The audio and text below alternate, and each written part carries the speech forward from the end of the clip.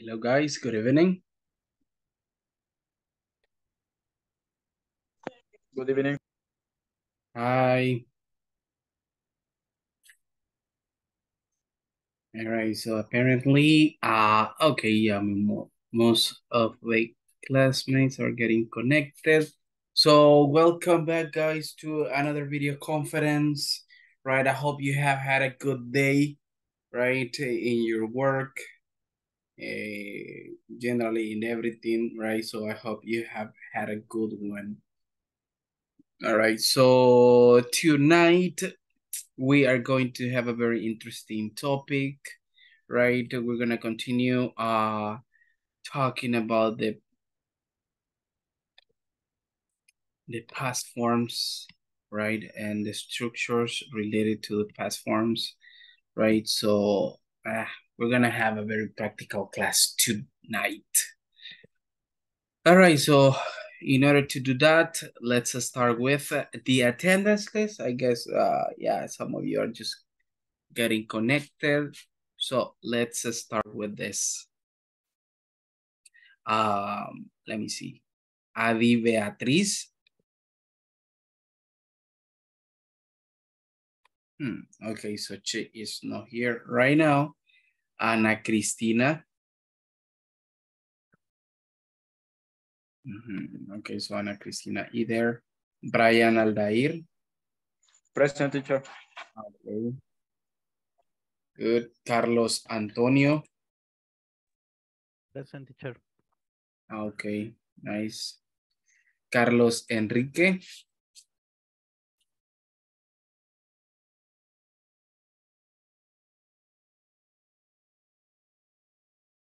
Give me 1 second.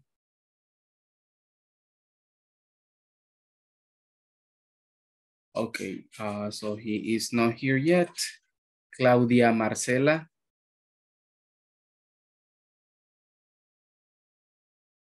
All right, so she's not here. Doris Alejandra. Present. Okay, very good. Evelyn Karina. Present, teacher. Okay, nice. Graciela Saraí.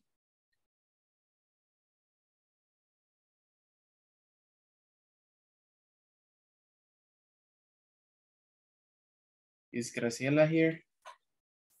Okay, so she is not here. Guillermo Eduardo.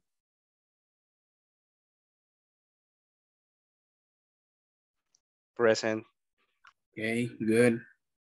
Irma del Tránsito. Present, teacher. Okay, good. Jacqueline Yvonne.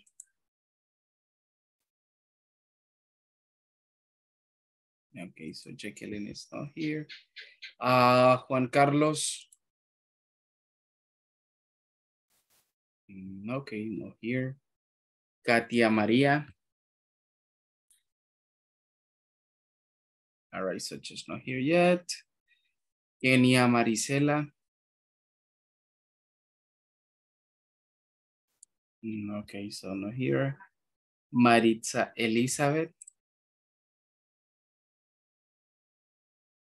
Okay, not here. Marvin Alexander. Present. Okay, good. Pedro Rigoberto. Present. Okay. Rosalie Yvonne.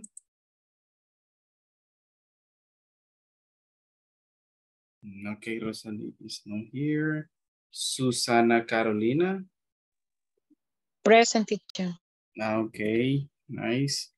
And we got the last one, Teresa Noemi. Is Teresa here? Okay, so she is not here yet.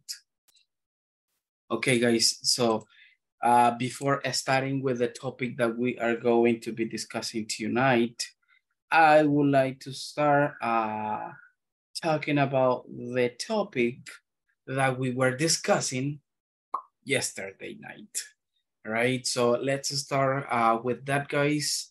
And for the ones who are at home, y para los que están en casa, bueno, que ya están en casa, please traten de encender las cámaras, right? Porque solo tener a Guillermo acá como que así con la cámara encendida, como que no, ¿verdad? Entonces hay que conectarnos más con la cámara encendida, guys. Recuerden que es un requisito, right? El poderlo hacer, right? So, let's start over, guys. And let's start with a short review about what we were discussing last class. So, I ask you guys, what was the topic that we were discussing yesterday night? You guys remember? What was the topic? ¿Cuál era el tema que estábamos discutiendo la clase pasada? We talk about the simple present information question.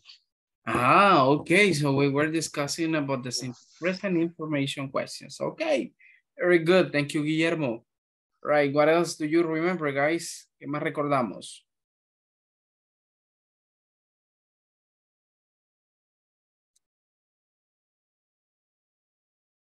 What else do you guys remember? We see the structure of the question. Okay. Good. Good. What else, guys? ¿Qué más recordamos? Para los que, aparte de Guillermo, estuvieron en la clase anoche, ¿qué más recordamos de la clase pasada, guys?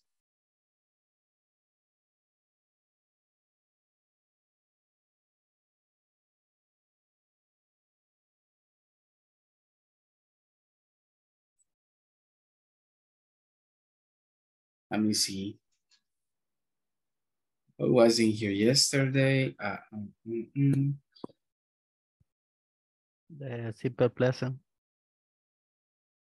Okay, good. So we were discussing that about use. Okay, the uses of the simple present, including the information questions. Good. And what is the starting of the questions that I need to follow up in order to ask a question, guys? ¿Cuál es el inicio de una information question que por lo general utilizamos? What? Okay, cool. Aparte de what? Where? Ajá. Where? Who? Where, when, which. Okay, very good. So those ones are like the beginnings of questions, right? That we generally use. All right, good. Let me see who else. Who else was here? Cool. Aparte de esas WH words que ustedes acaban de mencionar, ¿qué más necesito? El verb auxiliar do or does. Okay, very good. That's really important, right? Justo después de una WH word necesitamos un auxiliary verb que generalmente es do o does. Okay, nice. After that, what else do I need? ¿Qué más necesito aparte de eso?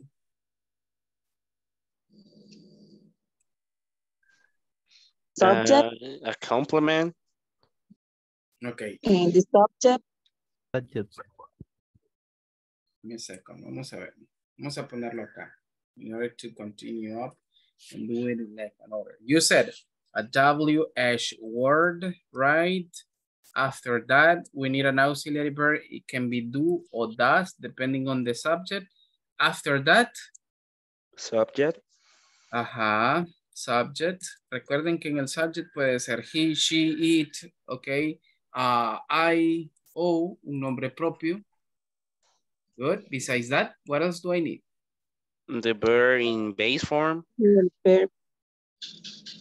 Okay, good. So I need the verb in base form, right? Verb in base form. Ajá. Plus complement. Plus the question mark, right? There you go, guys. So basically, this is all we need to create questions using simple present, right? For example, what time does the class, vamos a ponerlo así. Does the class start every day? Ok. Y acá tenemos una information question bastante sencilla, por así decirlo, right? What time does the class start every day? Okay. So in this case, if you want to give an answer to this question, podrían comenzar con the class, right? Pero como es singular, podemos decir starts con S, incluyendo una S, right? Porque es singular. The class starts at 8 p.m. every day. And you got an answer to that question, right? Y ahí tenemos una respuesta bastante sencilla a la pregunta. Ok, y básicamente así es como creamos este tipo de estructura, right? Good. Now, guys, do you remember this? Do you have any question with this? ¿Tenemos alguna pregunta?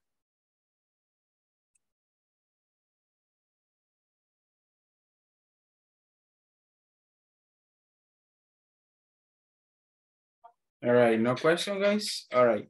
If you don't have any kind of questions related to this, simplemente copien esto. Una vez lo tengan copiado, simplemente me dicen y vamos a movernos al manual. Porque si recuerdan ayer, no terminamos una actividad que estábamos haciendo al final. So, we are going to check that part. Vamos a revisar esa parte. All right? So, try to copy that.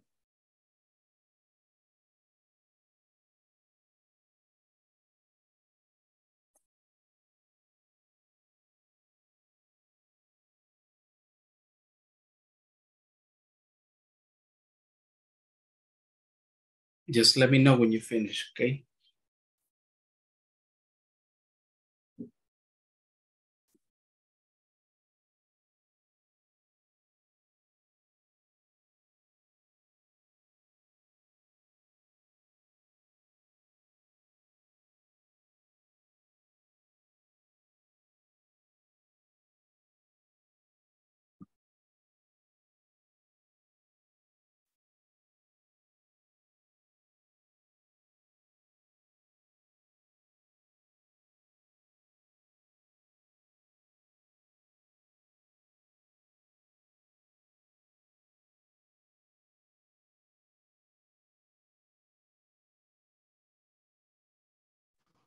Finish, teacher. Finish. Okay, perfect. All right, so if you have already finished, I'm gonna stop here and continue with this. Give me 1 second, please.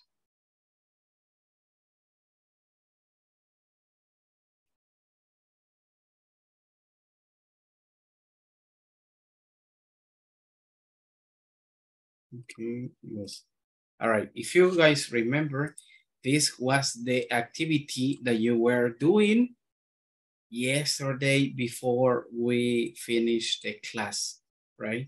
And it says, write the questions that corresponds to the answers that follows. Use the verbs in parentheses. It says, compare your answers with a partner. Okay, good. And you got a question example in here. Rosalie, can you help me on reading the question example here, please? What department does Marta manage? Manage, that's the way, manage. Okay, good. Manage. There you go. Evelyn, help me on reading the answer. Marta manages the sales department. The sales department. Okay, very good. Thank you, miss. So in that case, this is like the way how you will do this kind of questions, right? Because you got the answers in here. You got to pay attention mostly to the verbs that you got in here, right? For example, Guillermo, help me out reading the answer in number 2. I supervise the maintenance department. Okay, good. I supervise the maintenance department. All right, good. So in this case, Guillermo, help me out choosing a person to read the question, please.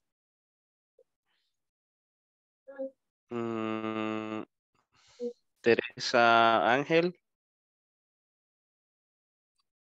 Teresa, all right, good. Teresa, do you have the question?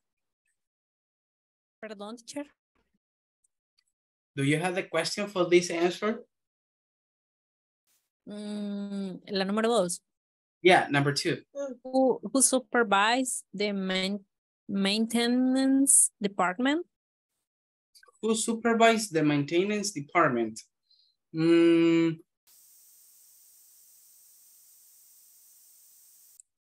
All right. No. Puede ser, do you supervise the maintenance department? All right. Yeah, technically the structure is correct. Solo le faltaría ahí una WH word. That's all you will need there. ¿Y cuál sería esa WH word?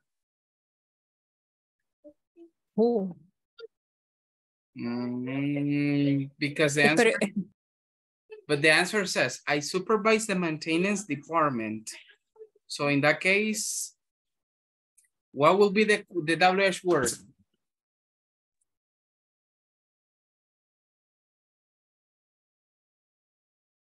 What?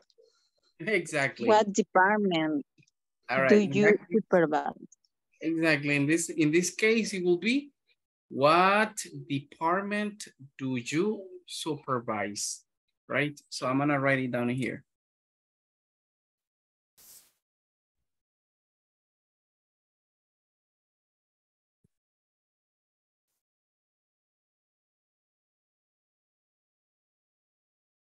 Okay.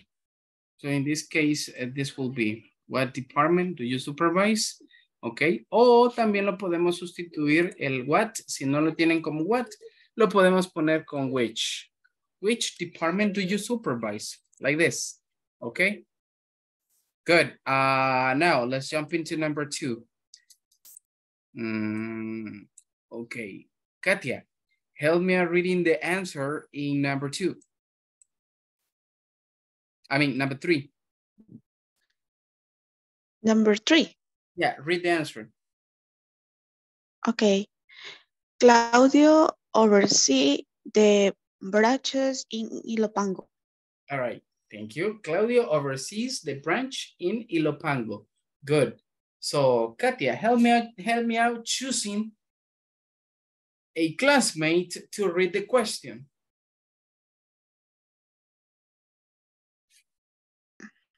Okay.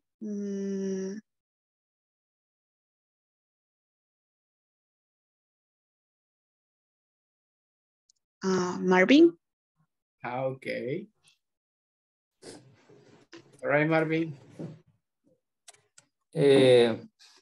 No tengo anotado dónde lo había hecho porque en la compu lo tenía, pero lo acabo de recordar más o menos. Ajá. Sería what branch does Claudio oversee? Así creo que lo habíamos hecho. Like this?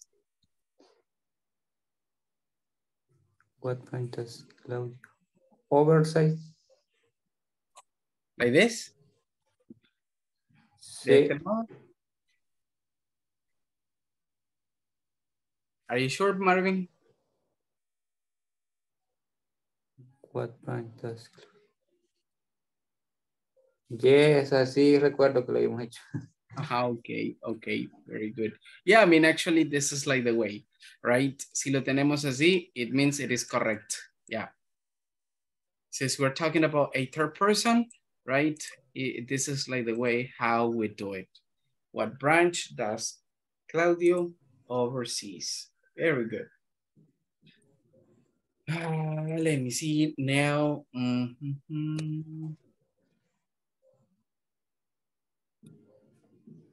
Okay.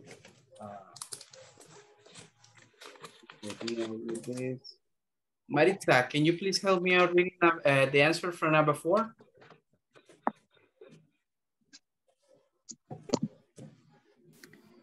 The assemblies report to the supervisor. Okay, the assemblers report to the supervisor. Okay, good. Help me out choosing one classmate to read the question. What do you report to? Ah, ¿usted lo dijo? Ok, yo le había dicho que escogiera un compañero, pero bueno. Sí, léamelo Lo entonces. siento. Léamelo entonces, no hay problema. What do you report to? What do you report to? Pero la respuesta dice the assemblers report to the supervisor. Como los ensambladores, all right, reportan al supervisor. Sería, what do the assemblies report to?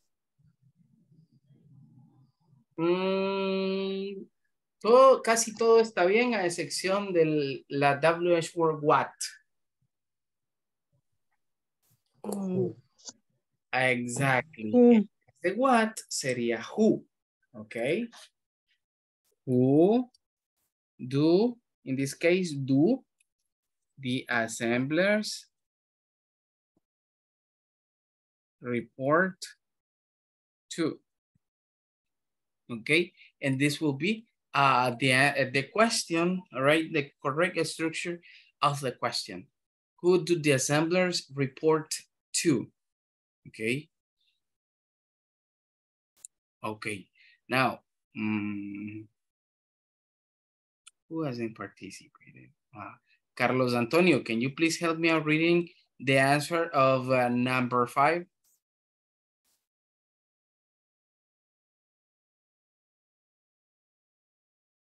We manufacture in the Santa Ana plant. Okay, we manufacture in the Santa Ana plant. Okay, help me out choosing a person to read the question, Carlos. Graciela. Okay, good. Graciela. Hola. Help me out reading the question for number 5.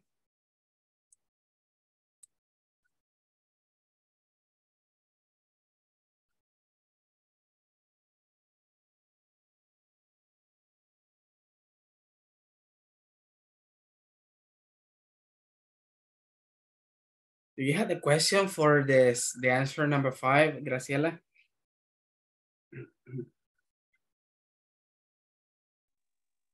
Ayer no estuve en clases, teacher, pero voy a intentar con lo que han estado explicando. Okay, okay. Sería where to. Ajá. Okay, where do You. Okay. Manufacture. Ajá.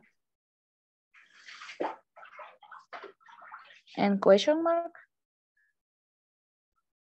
Where do you manufacture?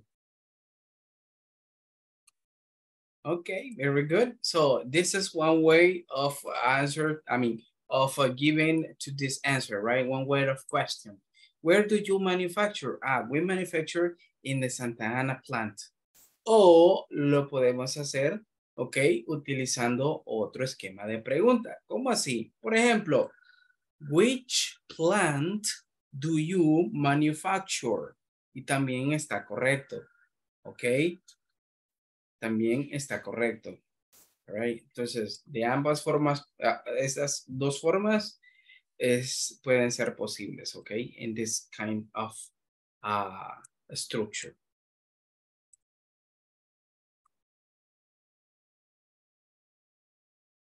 All right, Christina, thank you for letting me know.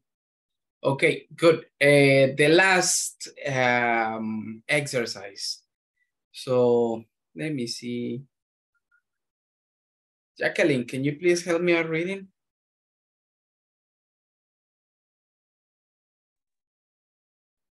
Ya le digo, teacher.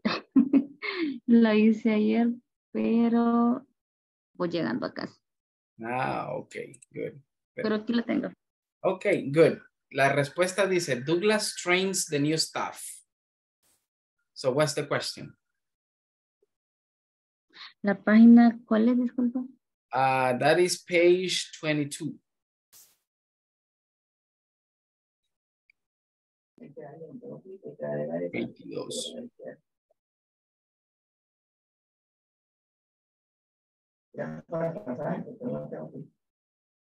Vamos a ver.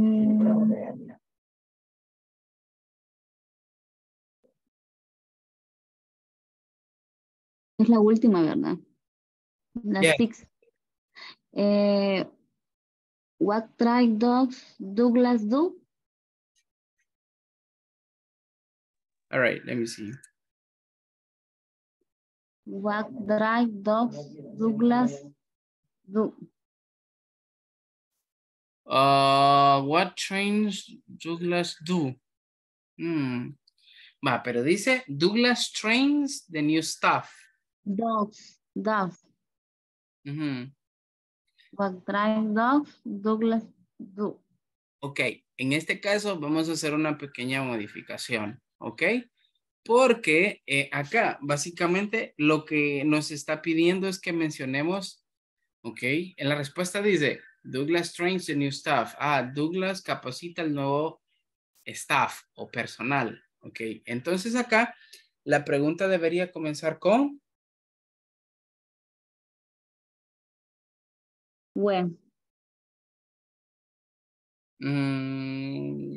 No. A ver, ¿cómo era la pregunta que usted tenía? What track dogs Douglas do? Va, mire, le vamos a hacer una pequeña modificación nada más acá. Vamos a poner what, ok. Ok, pero acá, en vez de train, como usted decía, lo vamos a poner what does Douglas do. De ese modo. Oh, ok. All right. Y es una pregunta un tanto más sencilla. Digamos, what does Douglas do? ¿Qué hace Douglas? Right? Douglas entrena el nuevo staff, right? So Douglas trains the new staff. Easy like that, all right? As easy as that. Okay, so we got do here because we got it over there, right? Porque lo tenemos acá. Good. So this is like the way, guys, how we got this type of questions, right? Muy bien. Si lo tenemos de este modo, lo tenemos de manera adecuada, ¿ok? Good. Bueno, ahora sí voy a dejar de compartir esta pantalla. And we are going to start with the content that we are going to be, like discussing tonight.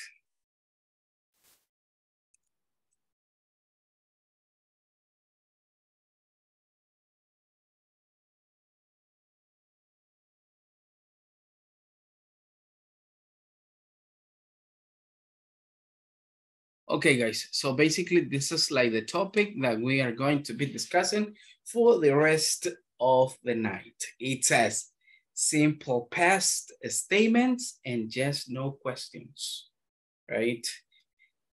Creo que para muchos va a ser un tanto sencillo la estructura, pues es algo que se ha venido viendo en módulos pasados, right? Al igual que la estructura de las just, no questions, right? So, vamos a comenzar. Entonces, what is like the most relevant that we got in the class time? All right, so we started with the review from the previous class. Es algo que ya acabamos de terminar. Now we are going to go into the explanation of the simple past statements. Then we are going to be talking about yes, no questions. You guys are going to do a couple of exercises in the manual, okay? And at the end, we will be working in some extra activities there in the manual. So this is like the most relevant that we are expecting to do this class time. All right, let's just start with this.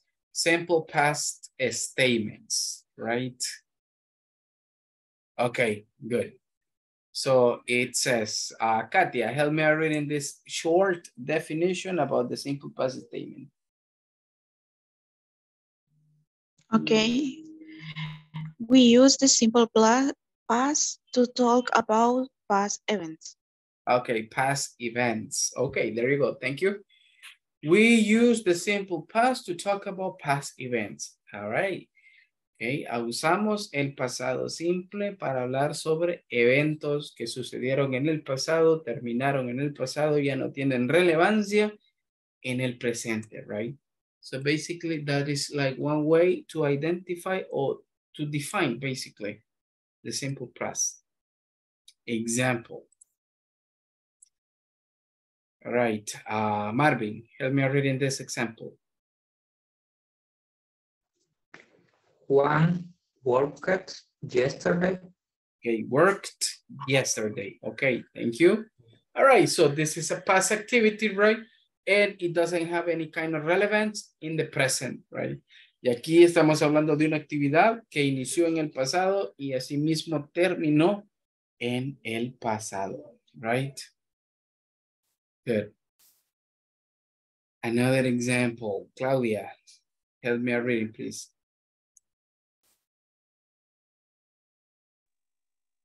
Elena traveled to Guatemala last week. Okay, good. So Elena traveled to Guatemala last week, all right?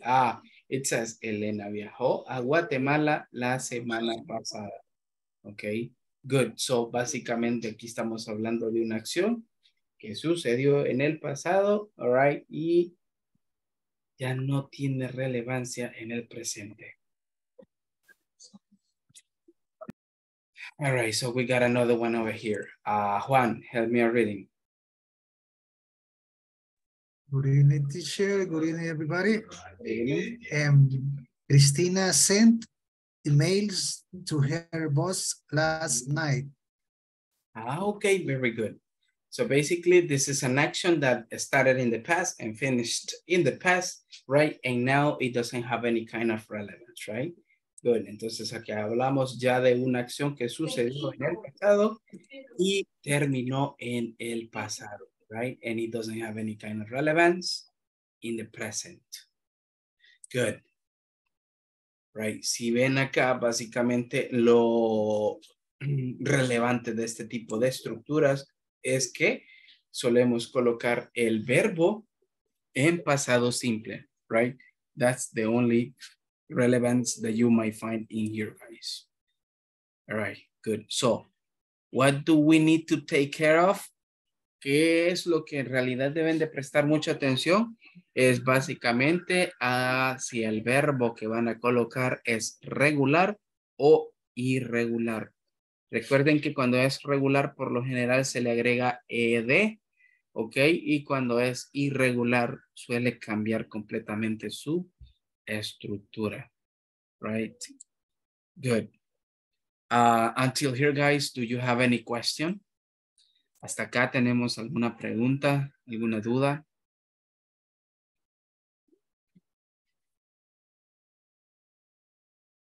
No questions? No, teacher. It is clear. No, teacher. Perfecto. No sé si todavía están copiando esta parte. O can I move on? ¿Puedo avanzar ya? Wait, teacher. Ok.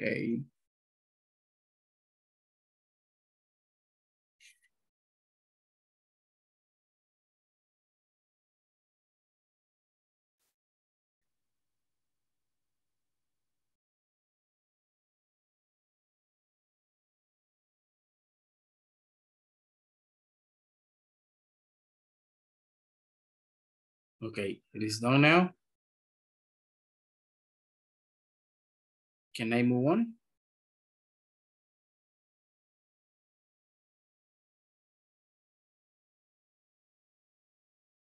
Yes, thank you.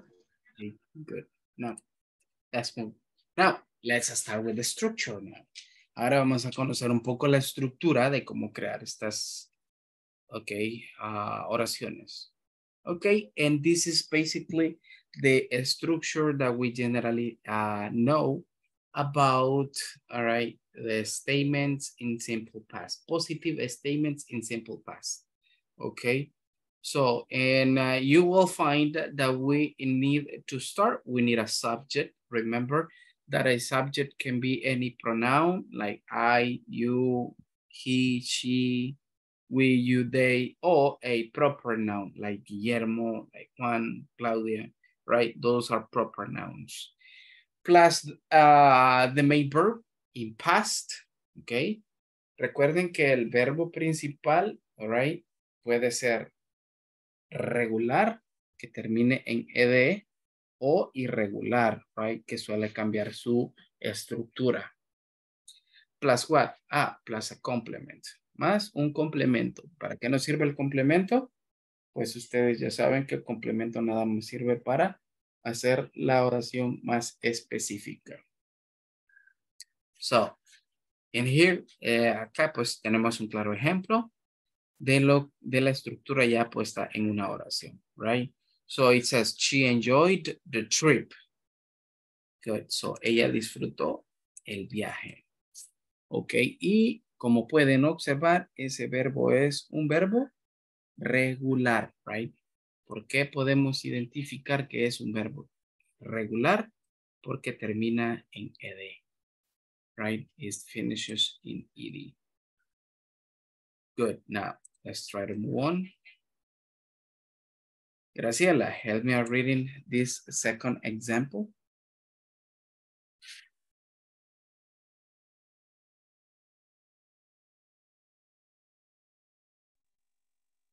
He called to the other branches. Okay, he called to the other branches. Okay, very good. All right, let's move. Rosalie, help me out reading this one.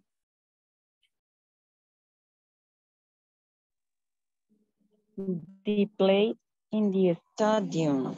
Okay, good. They played in the stadium, right? Nice. Okay, so we got this ones. All right, if you want, guys, try to copy this ones and then we're going to move on. Tratemos de copiar esas oraciones y luego vamos a avanzar.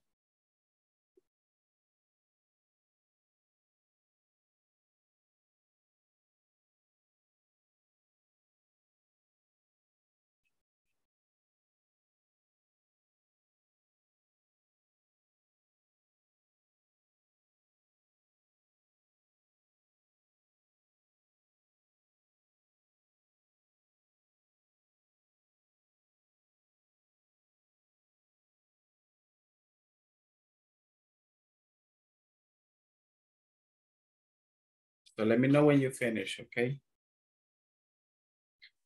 Finish, teacher. Okay, perfect. Finish. Okay, good.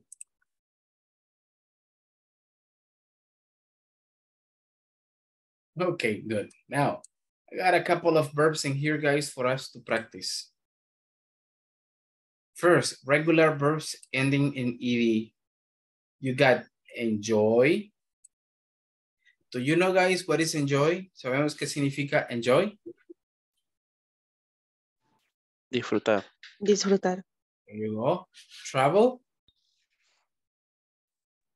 Viajar. Viajar. Work. Trabajar. Trabajar. Update.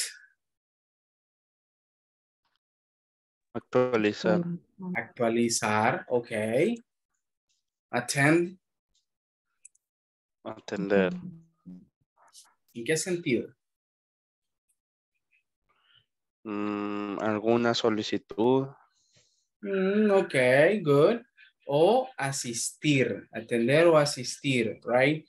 a una clase, a una reunión, ¿ok? So, attend es un verbo más que todo en ese aspecto. Good. Learn. Aprender. Aprender. There you go. Good. Now, aquí vamos a hacer otra categoría de algunos verbos irregulares. Right? Good. ¿Qué sucede con estos regular verbs? Recuerden, en simple past solo les agregamos ed. ¿Ok? Ya tenemos el pasado. But what about with the irregulars? So we got eat. What is eat? Comer. Comer. All right. Meet. Conocer o reunirse. Exactly. Very good. Send. Enviar. Drink. Beber. Beber, tomar. Okay. Go. Ir. Here. Ir. All right. Perfect. So basically, these ones are the ones. Nice. Ahora bien, guys. Quiero que escojan un verbo de los regular verbs y quiero que escojan uno de los irregular verbs. Y quiero que me hagan una oración sobre una acción que ustedes hicieron hoy. Today. Right? Write it down. Escojan dos verbos. Uno de irregular, otro de regular. Y me escriben una oración con la estructura que estamos practicando. Recuerden que los verbos tienen que estar en pasado simple, right? Simple past. Acá yo los tengo en simple present.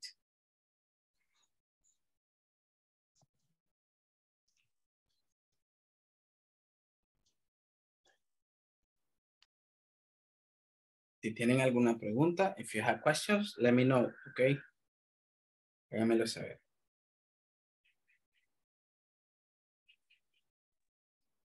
Teacher, me levanté un momento, pero ¿era una oración por cada verbo o...? No. Escoja un verbo de los irregulares y uno de los regulares y me va a escribir una oración con cada uno de ellos. Ok, thank you. Simple past, okay? Good. Cualquier verbo, teacher. Yes. Lo dejo a su elección.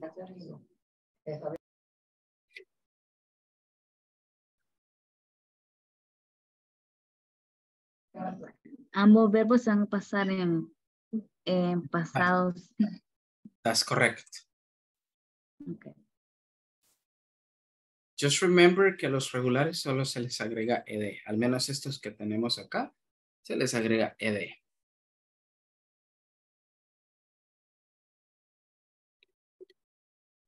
Finish, teacher. Okay, perfect, Guillermo.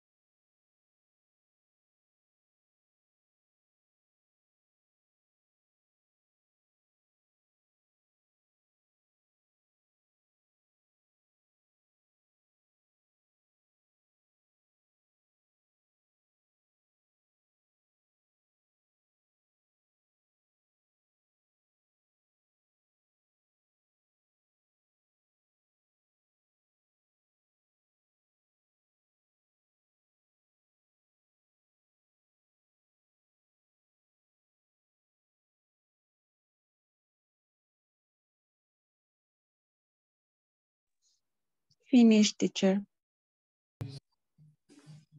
Finish, teacher. Perfect, okay.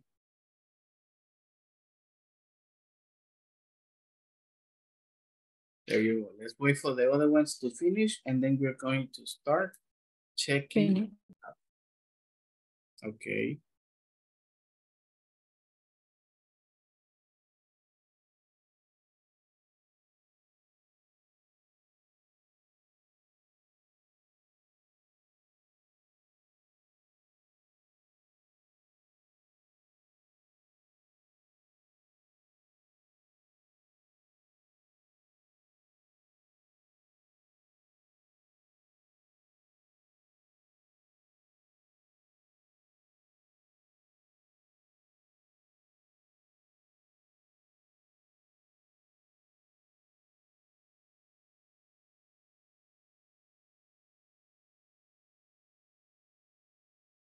All right, so I guess most of you guys have already finished.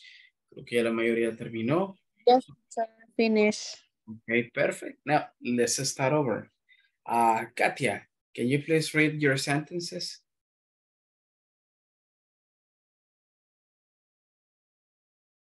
Okay. The regular verbs. I worked hard today. I worked hard today, okay? And the regular verbs. I had an important meeting. I had an important meeting. Ok, good. Ahí básicamente lo que hizo es agregar un verbo adicional, que en este sería have. Bueno, el verbo normal es have, pero en pasado sería had. ¿Sí? Porque ya ahí la palabra meeting ya no estaría actuando como el verbo meet, sino como un nombre. Reunión. Okay. Okay, very good. Is still But is correct. Or yeah, no? it is correct. It is correct porque tenemos el verbo have. Okay, thank you. Okay, good. Thank you, Katia. Now, Juan.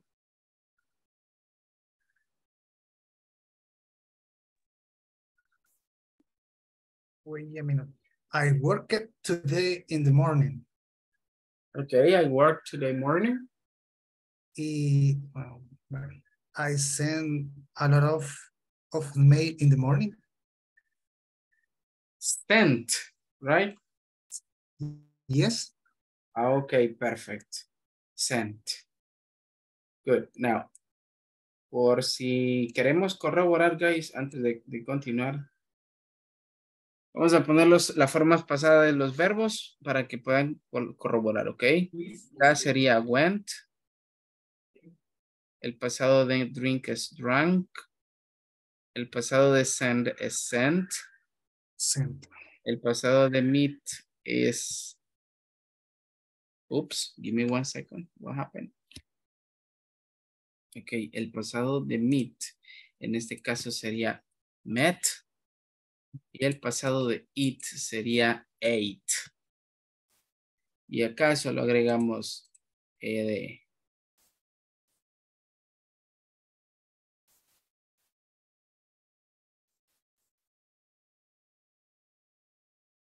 O en algunos simplemente una D.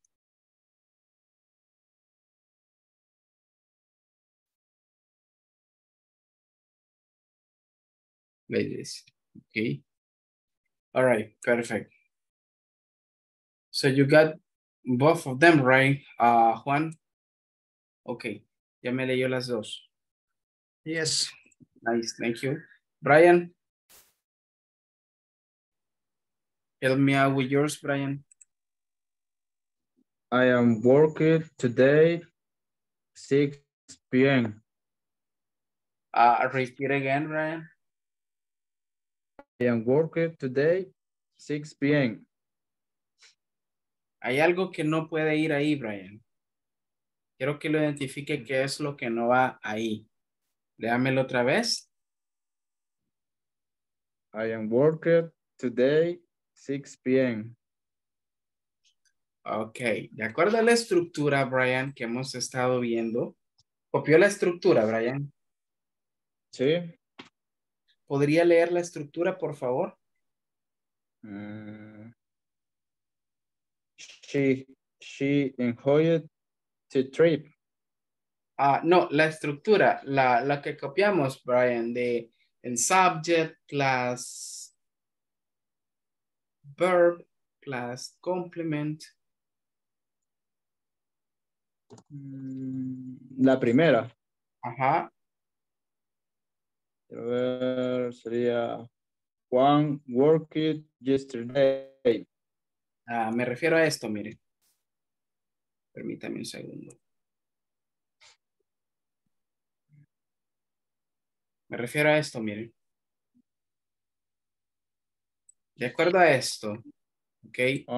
La oración que usted tiene, dígame qué es lo que no debe de ir en esa oración.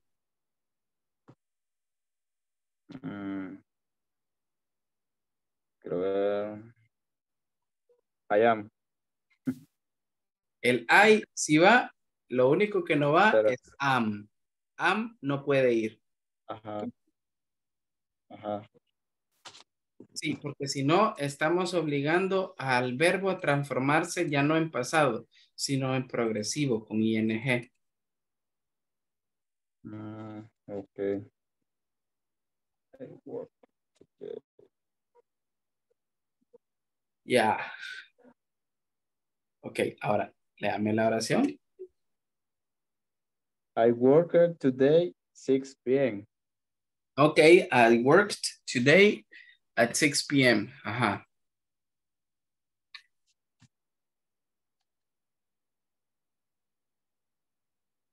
La otra, tengo dudas, la verdad, no sé si la hice bien. Léala. I have sent report. No sé si está bien o qué. Va, eliminemos el have y solo Ujú. decimos sent, pero con T al final. Sent. Como está en la I pantalla. sent report. Exactly. Ok. ¿Por qué le digo eso? Mire, la oración en sí, la que usted ha escrito, está correcta. Va, si la tiene así, I have sent a report.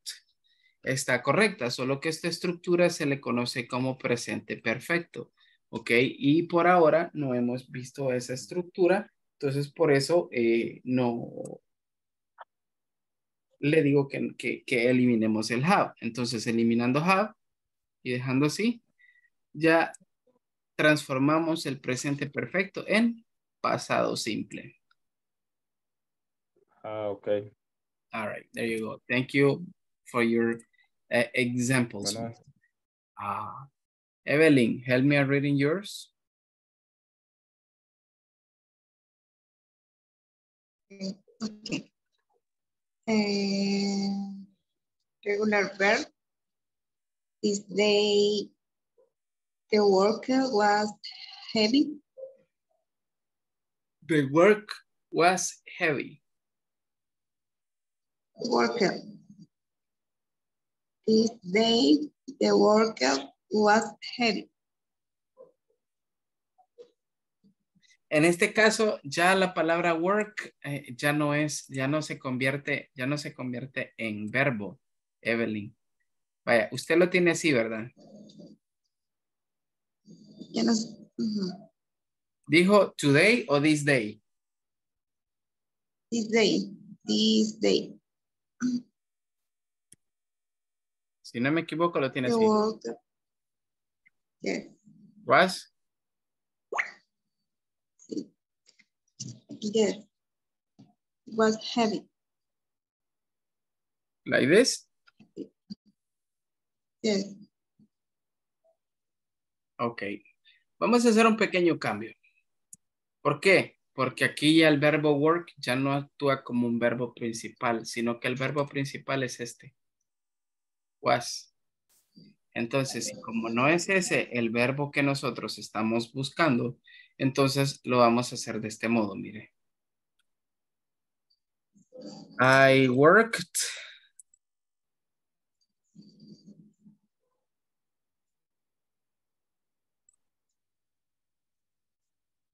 Sí. I work heavily today.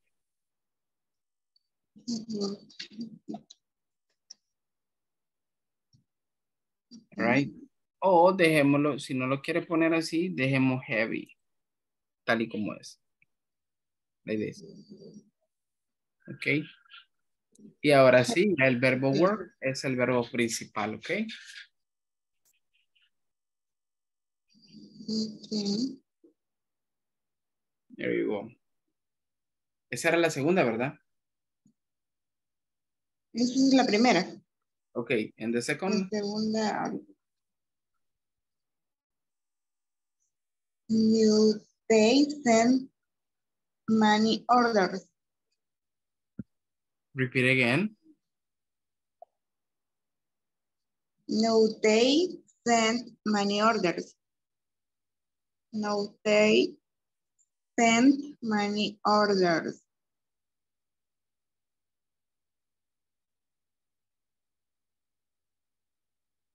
No sé si estoy mal, pero lo puso así.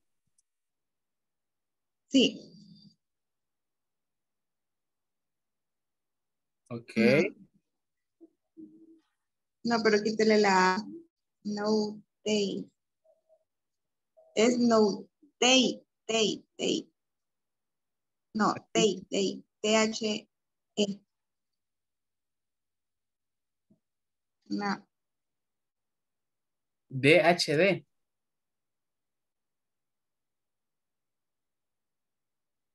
es day. No, T-H. Day. Ah. Okay, now the day. No, es no de sen. They, creo que quiere decir ellos. Hola. They, o sea, ellos.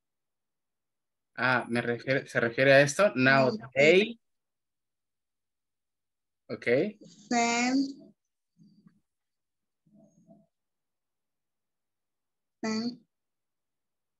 yes money orders. Like this? Ah, okay. Now they sent many orders. Okay, no, it makes sense. Okay. Ahora bien, sí, esa sí está correcta. Okay. Now they send many orders. Acá creo que solo necesitaríamos una pequeña coma para identificar, okay, o separar la time expression. Okay, good. Evelyn. Okay. Thank you. Guillermo. Yes, teacher. All right, help me out reading yours. I traveled to my work today in the morning. And the second is I ate tacos in the afternoon. Okay, very good. I ate tacos in the afternoon. There you go. Thank you, Guillermo. Now, Brian. No, ya participó, ¿verdad? Sí. Ah, okay, good. Rosalie.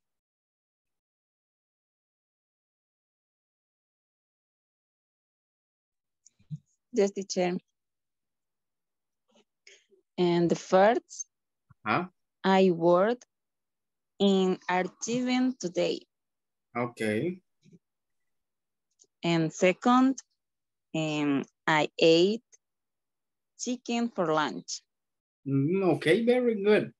I ate chicken for lunch. Very good. Now, Claudia.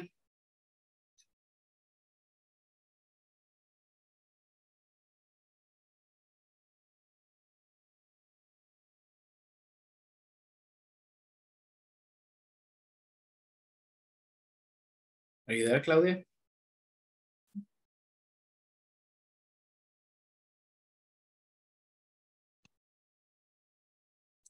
You think she's not the sick person there? Okay, so I guess she's not there. Maritza. Yeah, Maritza. I update the sales record. I updated the sales record. I updated. I drank coffee in the morning. And I drank coffee in the morning. Okay, very good. Thank you, Maritza. Now, let me see. Marvin? Yes, teacher. Teacher, sorry, estaba diciendo mi nombre. Yes. Ay, perdón, es que aquí tenía un niño llorando que no me dejaba escuchar. Ok, Marvin me va a leer sus ejemplos y luego usted, ¿ok? Ok. There you go. Bye. I worked the last Saturday. Okay, good. And I ate pizza yesterday. Okay, very good. Thank you, Marvin. Now, Claudia.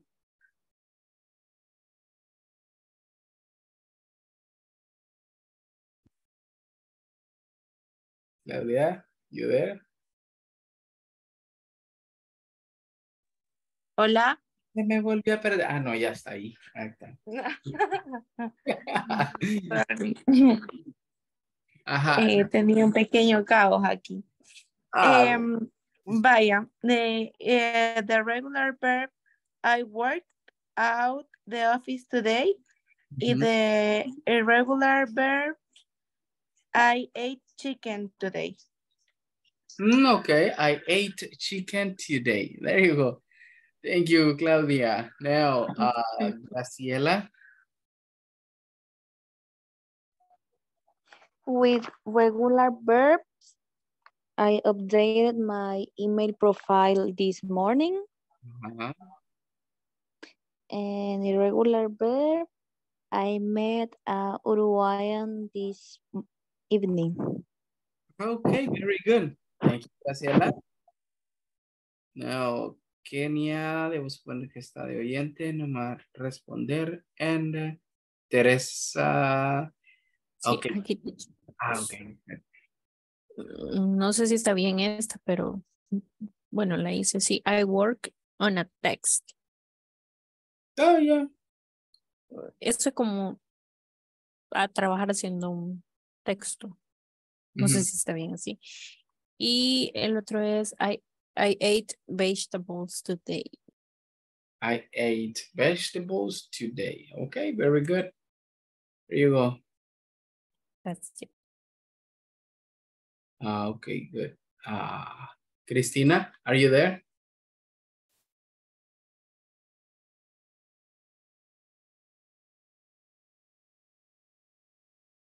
¿Me escucha, Cristina? Hello, sí, teacher. Ok, ahora ya no tuve inconvenientes para conectarse. Desde la compu no pude, no sé por qué no me conecta, teacher. Estoy desde el celular ahorita. Ya, es raro que no le haya funcionado.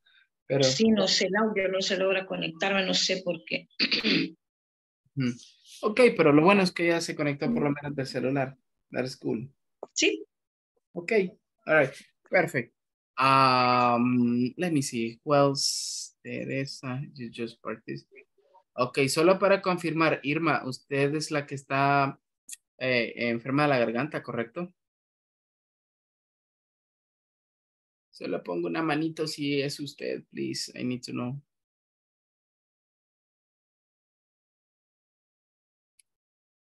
Irma del tránsito.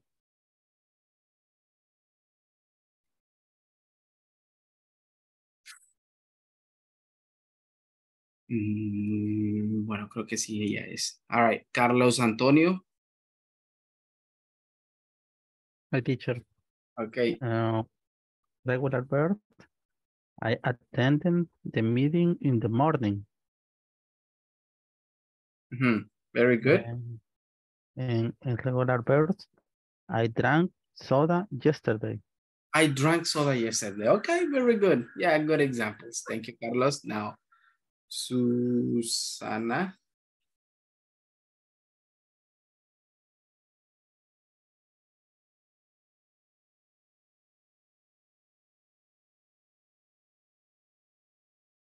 Are you there, Susana?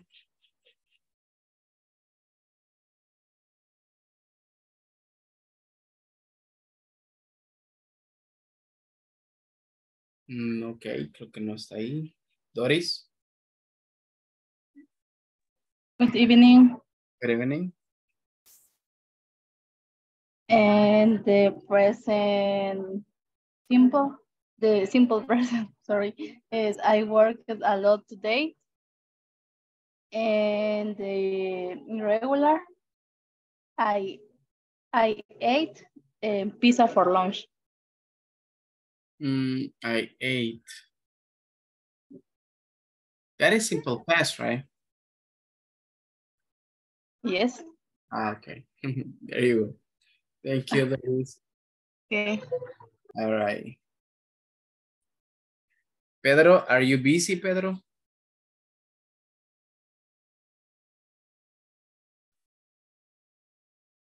Are you working, mister?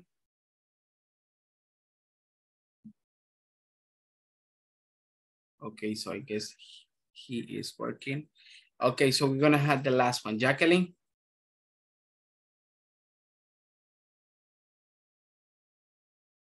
Hello. Hi. I was traveling. I drove Margaret. All right, but give me 1 second. Quiero que me repita la primera oración. Permítame. La voy a anotar acá. Repítamelo otra vez, por favor. I was traveling. ¿Así? No. Después de la E, después de la L, perdón, es ED. ¿Así? I was travel. Yes. Ok. Solo hay que eliminar algo, Jacqueline. El was no puede ir ahí. El was. Ok. Solamente I traveled. All right. So eliminémosle esa parte, por favor. Ok. 1 second. Así. Sería I travel. Vaya, y aquí colóquele un lugar. I travel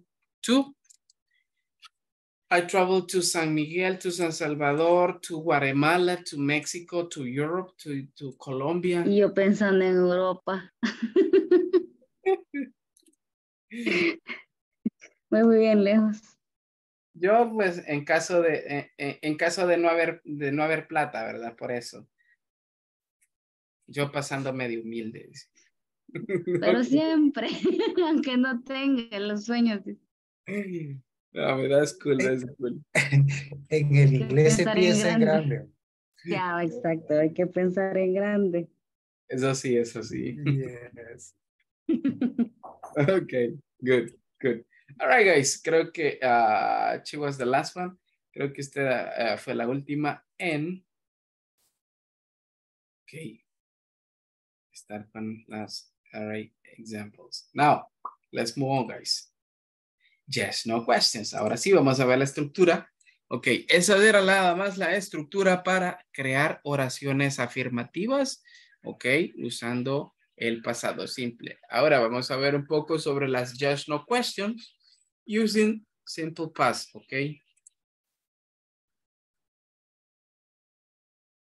Right, Juan, help me reading.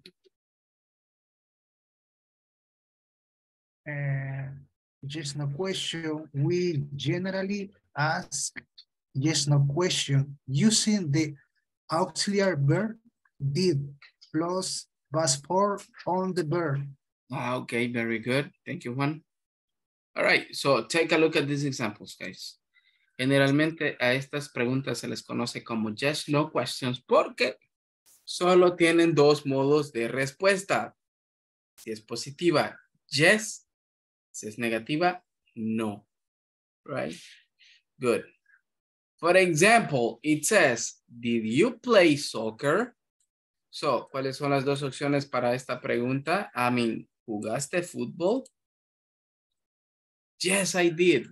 Sí lo hice. Yes, I did. It is negative. No, I didn't. Right? No, I didn't. No, no lo hice. Right, so basically that is the way how we create yes, no questions, right? Y entonces acá tenemos una oración, una pregunta bastante sencilla, ok, usando la estructura y sus posibles respuestas. All right. ¿Alguna duda hasta acá? Something that you don't understand that much, guys? Algo que no Sure, it is clear. Ok, perfecto.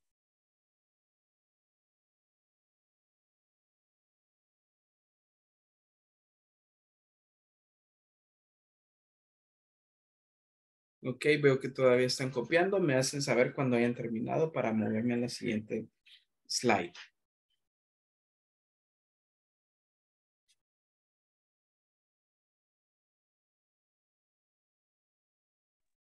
Finish. Ok, perfecto.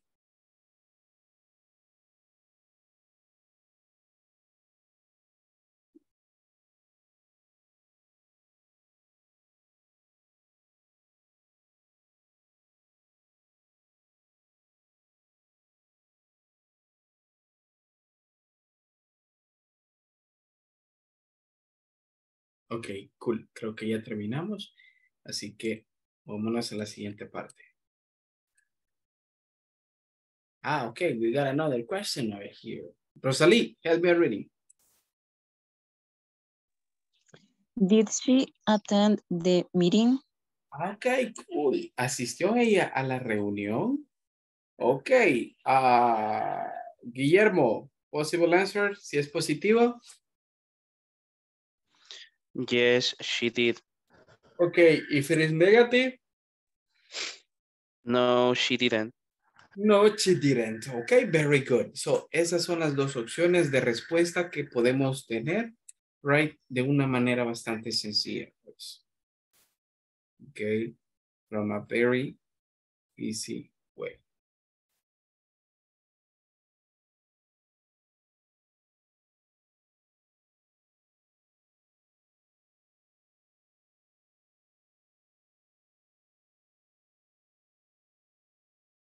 All right, let's move. Now, structure and examples. Ahora bien, veamos un poco la estructura. ¿Cómo va a funcionar una, pregunta? ¿Cuál es su gramática? Pues acá la tenemos. Recuerden que tenemos que ser cuidadosos al momento de crear estructuras y no incluir ningún otro verbo o auxiliar adicional a los que tenemos acá, ¿ok? Porque si no se nos distorsiona la pregunta. So, what is the most relevant that we got over here? ¿Qué es lo más relevante acá? Ok, cool. Tenemos did. Ese did tiene que ir siempre al principio, recuerden, right? Siempre va a ir al principio. After did, we have subject, okay? Plus the subject, we have the main verb in base form, plus complement.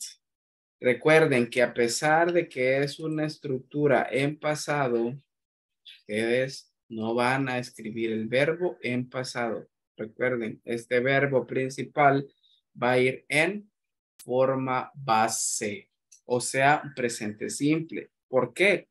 Porque el auxiliar ya está haciendo la función de el pasado, ¿ok? Ya no hay necesidad de colocar el verbo principal en pasado.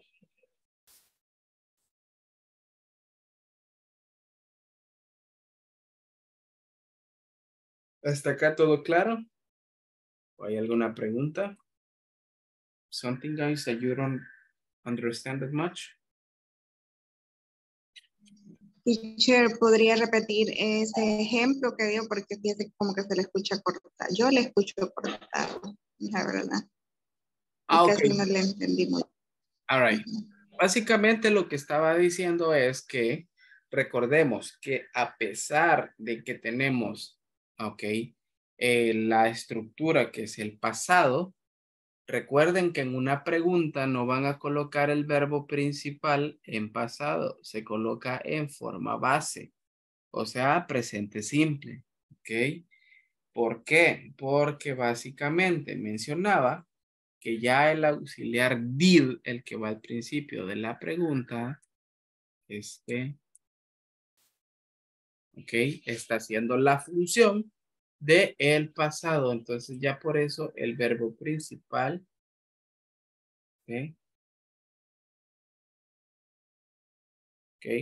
listen up. Por lo tanto, este verbo acá tiene que ir en forma base o presente simple como lo conocemos, Recuerde, el auxiliar ya está en pasado, y por este auxiliar es que el verbo principal, right, está en presente, Vamos a poner un ejemplo para que sea más práctico. Miren este. Did you go to work?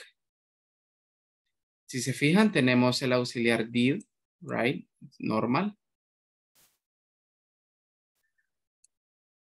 But after did, si se fijan, tenemos el subject, a quien va dirigida la pregunta, y luego tenemos el verbo go.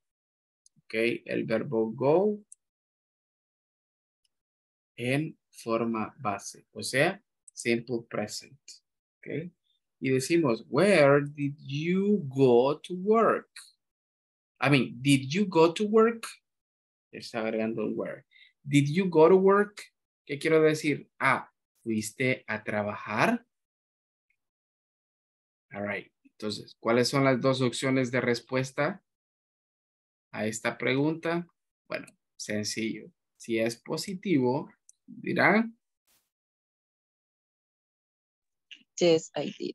yes, I did. Y si es negativo, decimos, no, I didn't. Sí. Okay. No, I didn't. All right.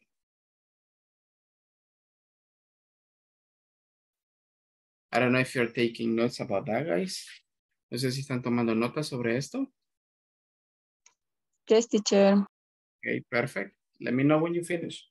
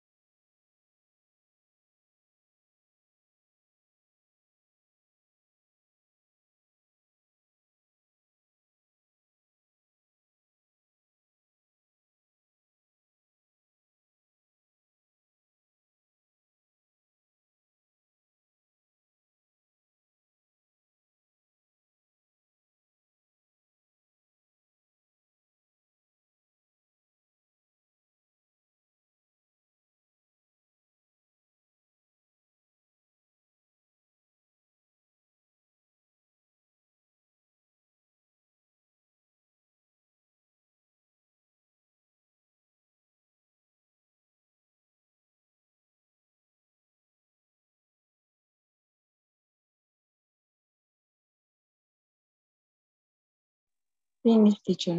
Okay, perfect.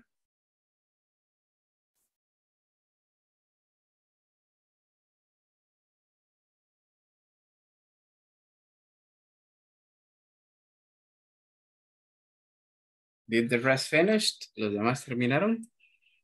Finish. Yes, teacher. Nice.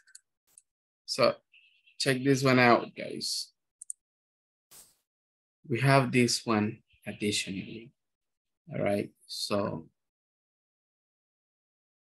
Graciela, help me reading, please.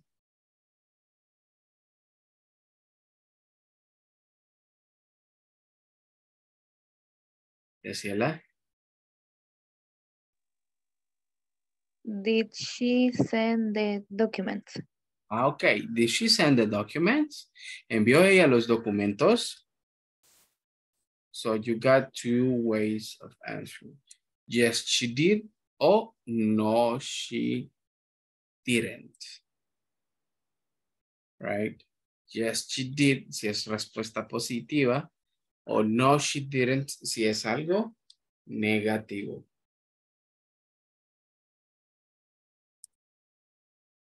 All right. So basically, this is like the way how the structure works, guys. Entonces, esta es como la estructura trabaja. Okay.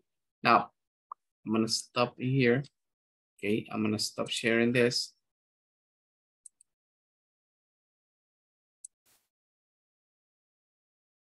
Okay. Hey, now. Y ahora sí, quiero que me hagan un ejemplo, ok, de una just no question. Solamente háganme la pregunta, ok. Cuando tengan la pregunta, me lo hacen saber, por favor.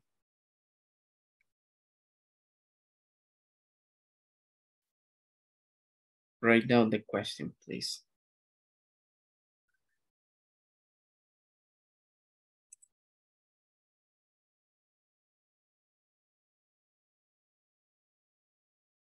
Finish.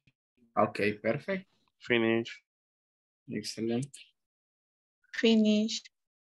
Okay, good.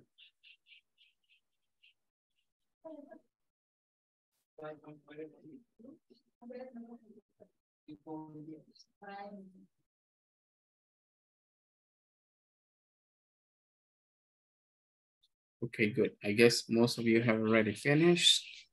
Now, Bien, perfecto. Si todos terminamos, I'm gonna start with that. Carlos Antonio, can you please help me out reading your question? Teacher, did your homework? Did you? ¿Podría ¿Tú? escribirla en el chat, por favor? O si la vamos a escribir en el chat. A todo el que le vaya diciendo me la va a escribir en el chat, ¿ok? All right, Carlos. Escríbamela ahí, por favor. Necesito corroborar la estructura que estamos usando. Ok, léame, Carlos. Did you do your homework? Okay, very good. Did you do your homework? Excellent. Thank you, mister. Now, Jacqueline, are you there?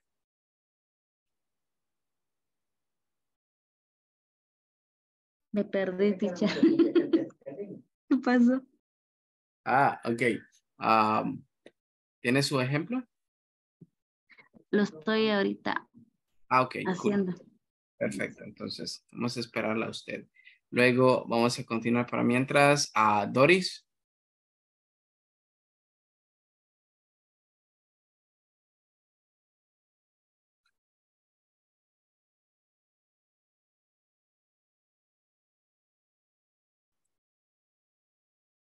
Hello. Ok, Irma.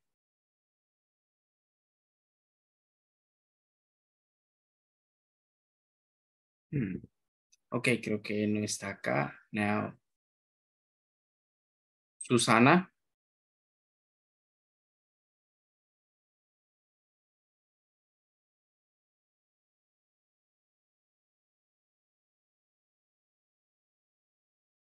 All right. Para los que están en casa, por favor, si están en la clase, traten de encender las cámaras. Please. Se nos va a hacer un poco más sencillo. Ok. Now, Teresa. Sí, teacher. Did you work the last weekend? Okay. Did you work the last weekend? Okay. At least that's the one. Nice. Let me see. Jacqueline. Yes, yo tengo la respuesta.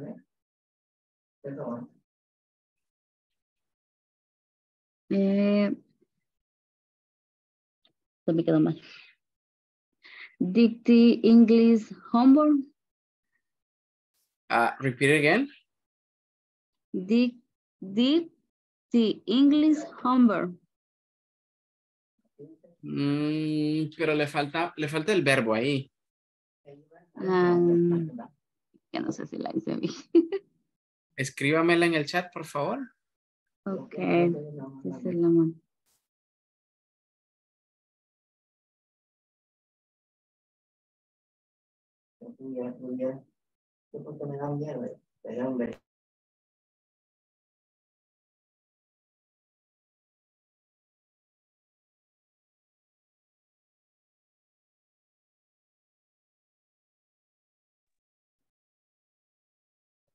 Ya está.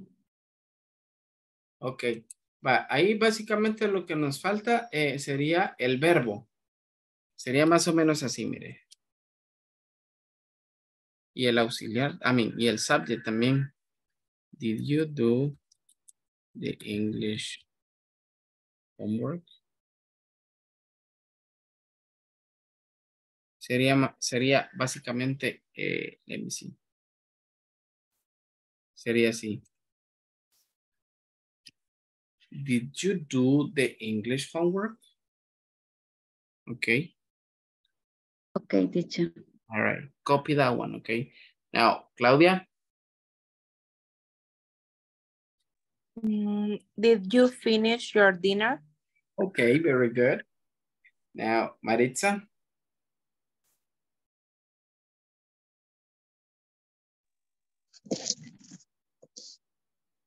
Did you work yesterday?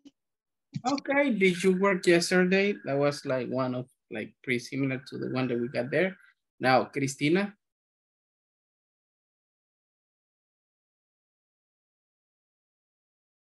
Okay, did you go to the gym? All right, good. Cristina. Rosalie?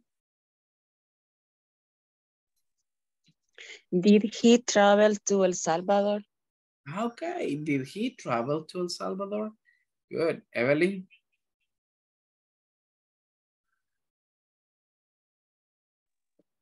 Sorry, teacher, excuse me.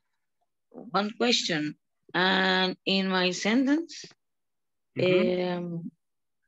is did you go to the gym? Ajá, the gym. Agreguémosle el artículo de, THE, the gym. Okay, okay, thank you. Okay, no problem. Did he travel to El Salvador? Okay, very good. All right, Evelyn? Did you go to study? To study. Study. Okay, good, good. Now, Guillermo? Did you read a book today? Did you read a book today? Okay, very good. Now, Juan?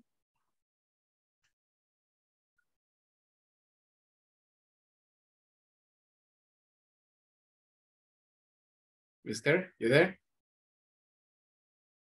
Did they learn English? Okay. Did they learn English? Solo le faltó el símbolo de pregunta. Okay? Yes, sorry.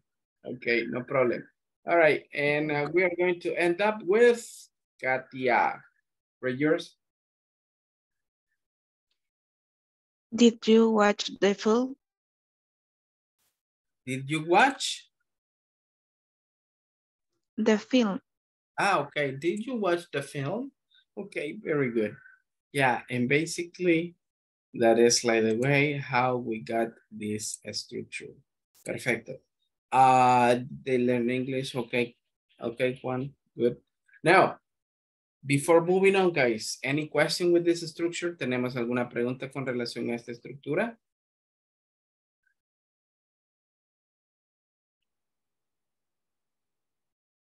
No. Perfecto. Entonces, si no tenemos preguntas, vámonos al libro, al manual. In the page 23. Specifically to this short conversation, guys. A esta pequeña conversación que tenemos acá. It says, listen to your teacher, read the conversation, then practice with a partner. So the conversation is between Luis and Janet, okay? So Luis says, did you enjoy the seminar?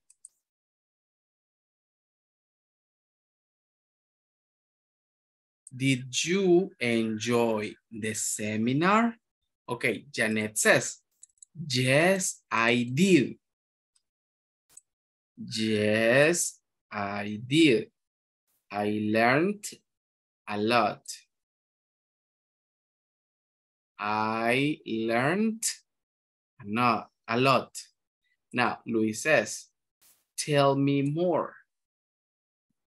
Tell me more. Janet says, I updated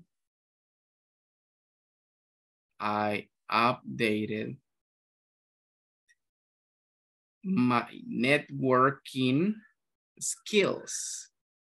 My networking skills. I learned to move from a small to smart talk. Right? From a small to smart talk. Now Luis says, great. Great. So did you make new contacts? So did you make new contacts? All right. And Janet says, yes, I did. Yes, I did. I exchanged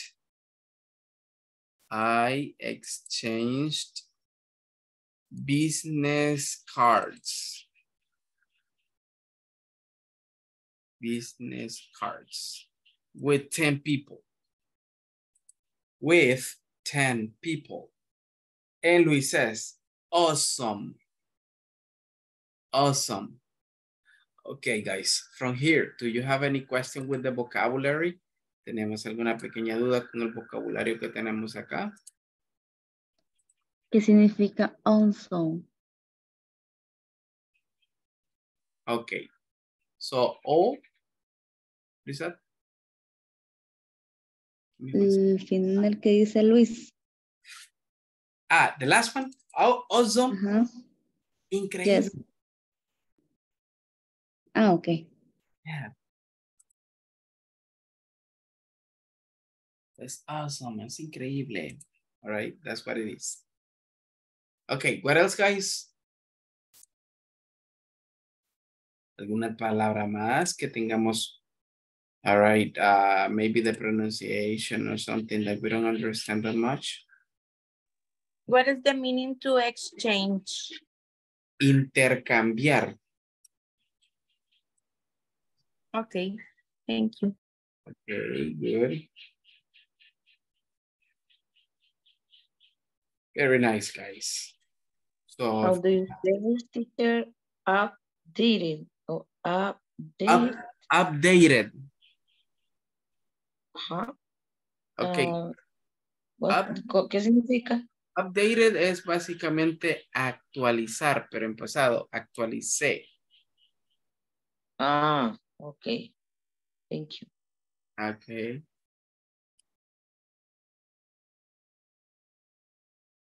No more questions? Okay. Good. So, listen up, guys. Vamos a ir a practicar un poco esta conversación, pero luego de un par de minutos de practicarla, quiero que bajemos a la siguiente actividad que tenemos acá. Ok, igual, en parejas. Dice, choose the answers to the questions compared with a partner. Ok, good.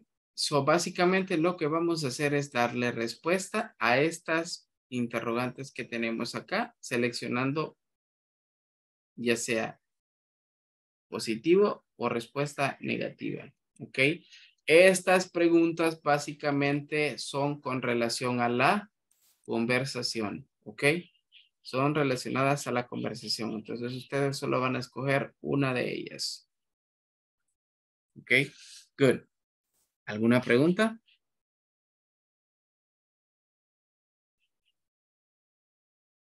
No questions? Ok. Perfect. If you don't have any question, I'm going to stop sharing it here. Y me gustaría saber quiénes son los que estamos activos, en los que podemos participar en la actividad right now. So, Claudia, can you do it? Yes. Right, Brian. Hola, hola. Can you participate? Sí, ahorita voy de camino, teacher. Voy manejando, solo estoy en modo oyente. Ah, ok. All right, Brian. Pero siempre con ritmo ese.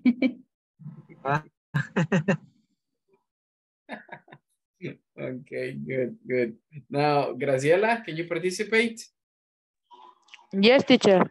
Right, cool. Kenia, ¿usted no podría? No, ahorita estoy en la oficina todavía. Ah, ok. All right. Teresa? Sí, teacher, yo sí. All right. Nice. Susana? Susana? Can you participate?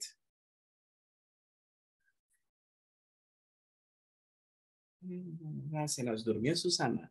Doris? Yes, teacher. Ah, ok, good. Pedro, ¿podría o no, Pedro?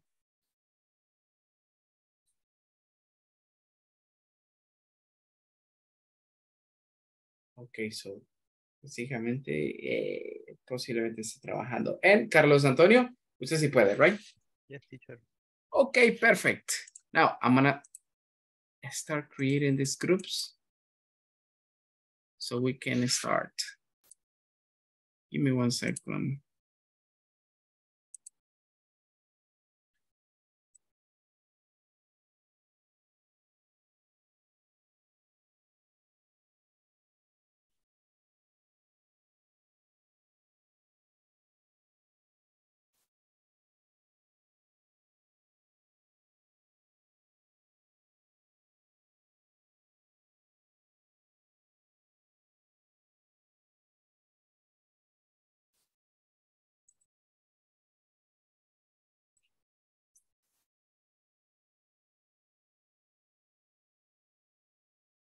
Oh, what did I just do? Okay, give me 1 second, guys.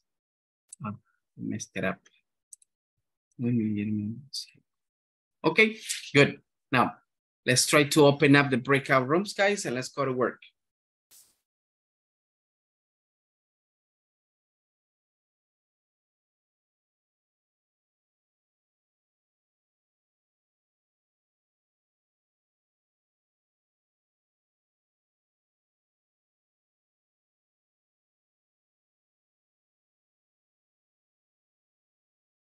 Guys, let's try to enter, please.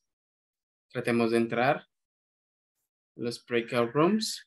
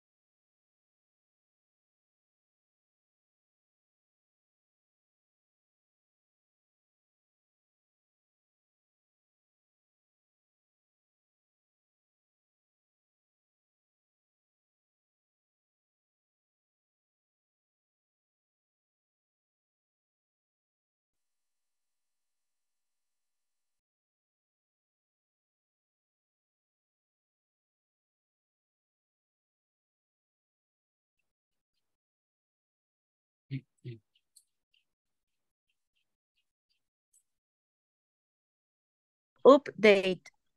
Update. Updated. Updated.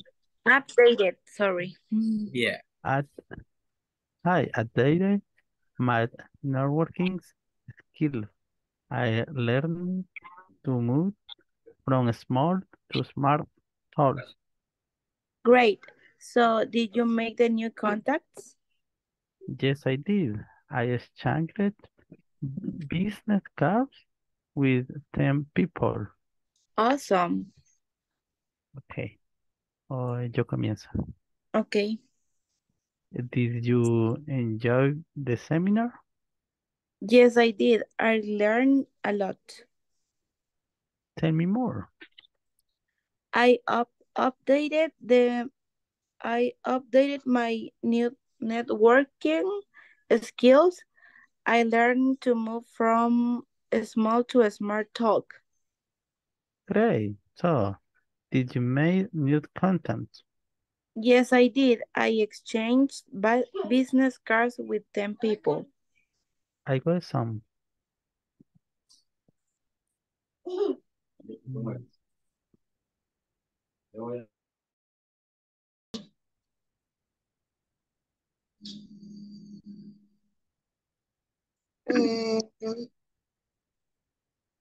Teacher, ¿verdad que en lo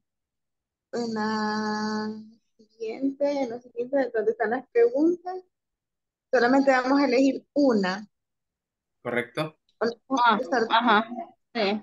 Escoge la respuesta de la pregunta. Ajá. Ok. Quiero vamos leyendo una pregunta cada una para... No. Ok. Small to smart talk. Great. So did you make new contact? Yes, I did. I exchanged business card with 10 people. Awesome. Bye. Gracias. Ok. Respondemos entonces las preguntas. Did Luis go to a seminar? No, he didn't. No, he didn't.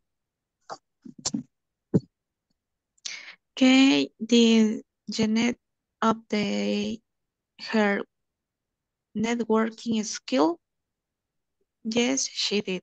Sí.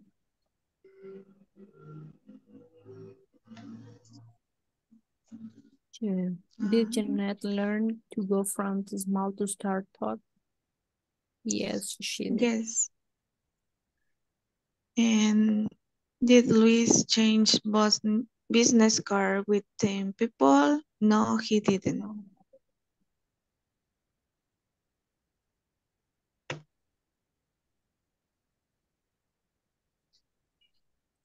Vaya, gracias.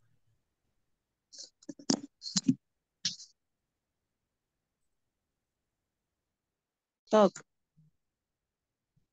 Grace, did you make the contacts? Yes, I did. I exchanged business cards with 10 people. Awesome. Did you enjoy the seminar? Yes, I did. I learned a lot. Learned. Learn a lot. Tell me more. I obtained my new work skill. I learned. Sí, ¿verdad? Learn. Learned. Ay, Dios mío. To move from smart to smart day. Talk. Talk. Así como, ajá, sin la L. Talk. Smart talk.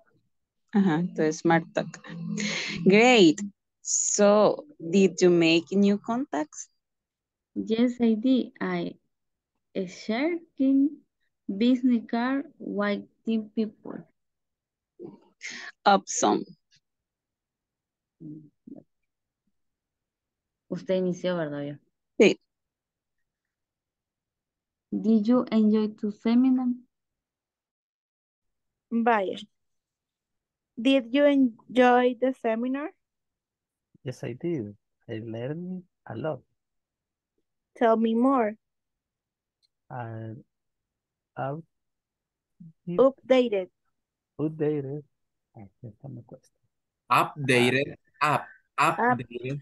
Updated. Entonces sería, hi, updated my... No, I updated. I updated my networking skills. I learned to move from small to smart tall. Great. So did you make the new contacts? Yes, I did. I exchanged business card with 10 people. Awesome. Okay. Vaya, empieza pues. Okay. Esta aprendió a pasar de la charla pequeña a la inteligente, dice.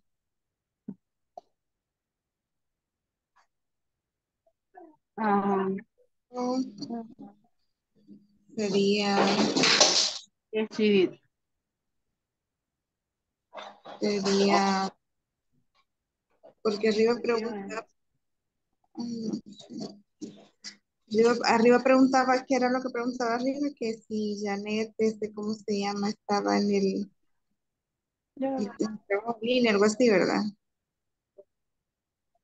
Sí. Que ahí está la conversación aquí arriba. Y Janet, o sea, es que cada vez que Janet pasó del trabajo en línea, hizo el trabajo en línea, algo así. Y después dice acá, Janet, siempre, ¿verdad? Janet estamos, donde dice que Janet aprendió a pasar de la charla pequeña a la inteligente. I learned to move from the small to smart to talk. Ajá, smart to smart. Wow. Entonces, no sé si sería no she time. No. Pero ahí lo estaría negando, porque aquí la pregunta es si ella lo aprendió.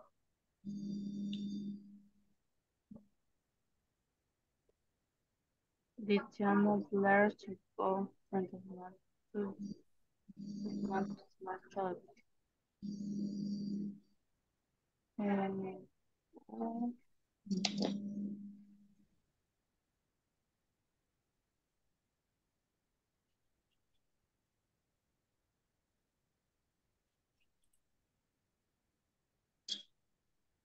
Enciéndeme la luz, por favor.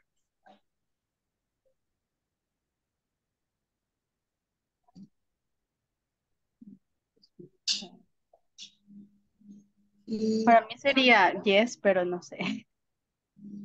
Yes, she did.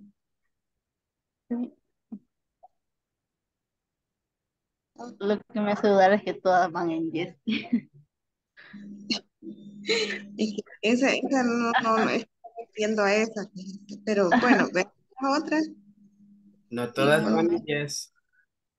Ujú, yo sé. yes, she did.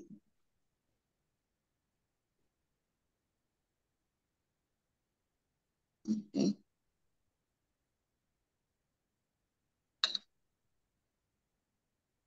Para mí esa es yes. Yes. Y con la primera dudo. Porque arriba, o sea, él pregunta allá.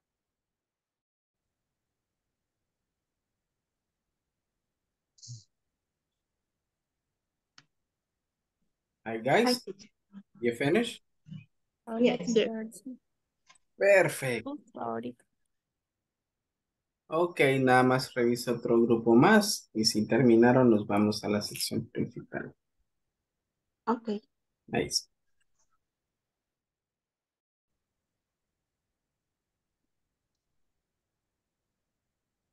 Did you guys finished? Yes, teacher. Solo sombrando las palabritas.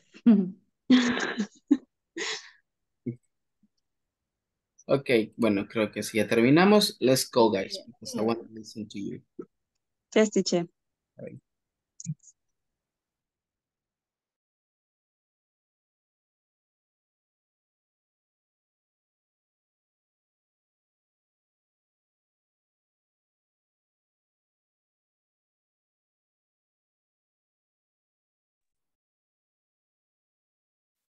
Okay, so we're gonna wait for your classmates just to start because there's some of you are just getting connected.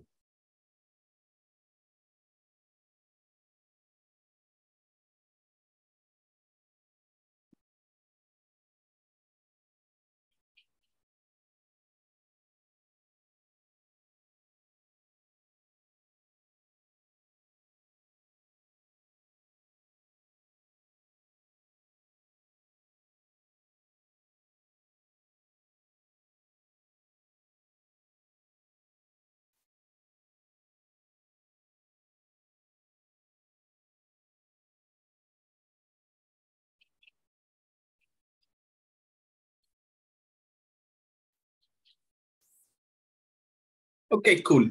Who wants to be the first participants to start reading the short conversation, guys? ¿Quién quiere ser el primero en participar?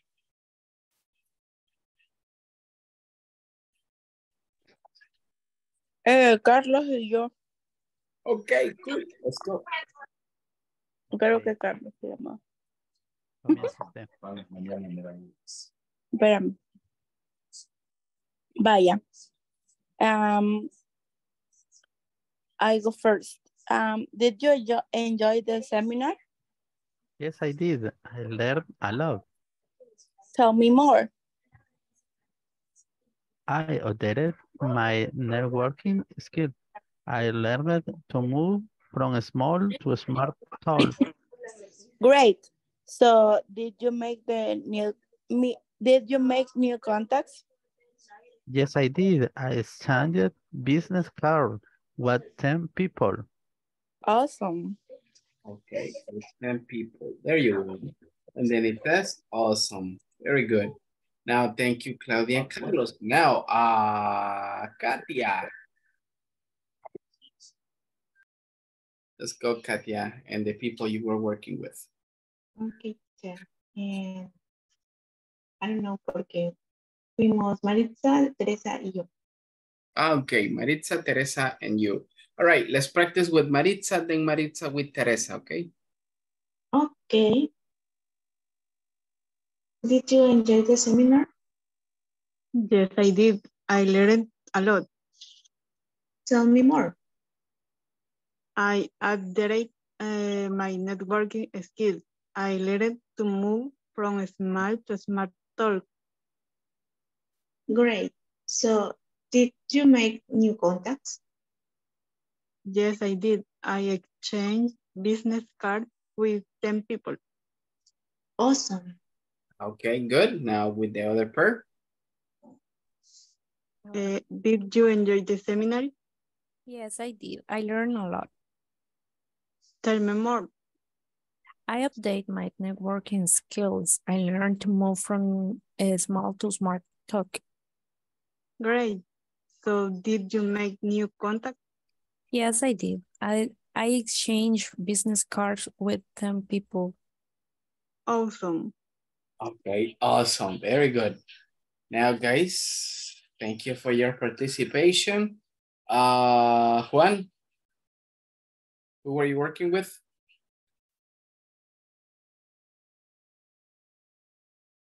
With Guillermo and Graciela, I think. Okay, so let's do the similar thing, right? So practice with Guillermo, then Guillermo with Graciela, okay? And then Okay. it's going to be Doris. Doris, Okay. you can participate, right? Graciela. Okay. Yo estoy en ese equipo, teacher. Okay. Did you enjoy the seminar?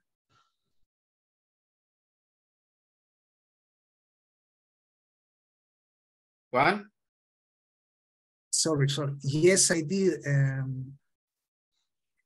I learned a lot. Tell me more. I improved my networking skill. I learned to move from small to smart talk. Great. So did you make new contacts? Yes, I did. Exchange business cards with 10 people. Awesome. Awesome. Okay, very good. Now, Guillermo, let's practice with her. Okay. Did you enjoy the seminar? Yes, I did. I learned a lot. Tell me more. I updated my networking skills.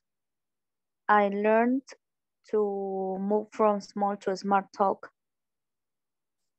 Great. Did you make new contacts? Yes, I did. I exchanged business cards with 10 people. Awesome. Awesome. Okay, very good. There you go. Thank you, Juan, Graciela, and Guillermo. Now, Doris. Okay. Who were you working with? Evelyn? Only with Evelyn, right? Yes. Okay. Did you enjoy the seminar? Yes, I did. I learned a lot. Tell me more. I update my networking skill. I learned to move from small to smart talk. Great. So did you make new contacts? Yes, I did. I exchanged business card with 10 people. Awesome. Awesome. Okay, very good. There you go, guys. Thank you. Now, who wants to be next?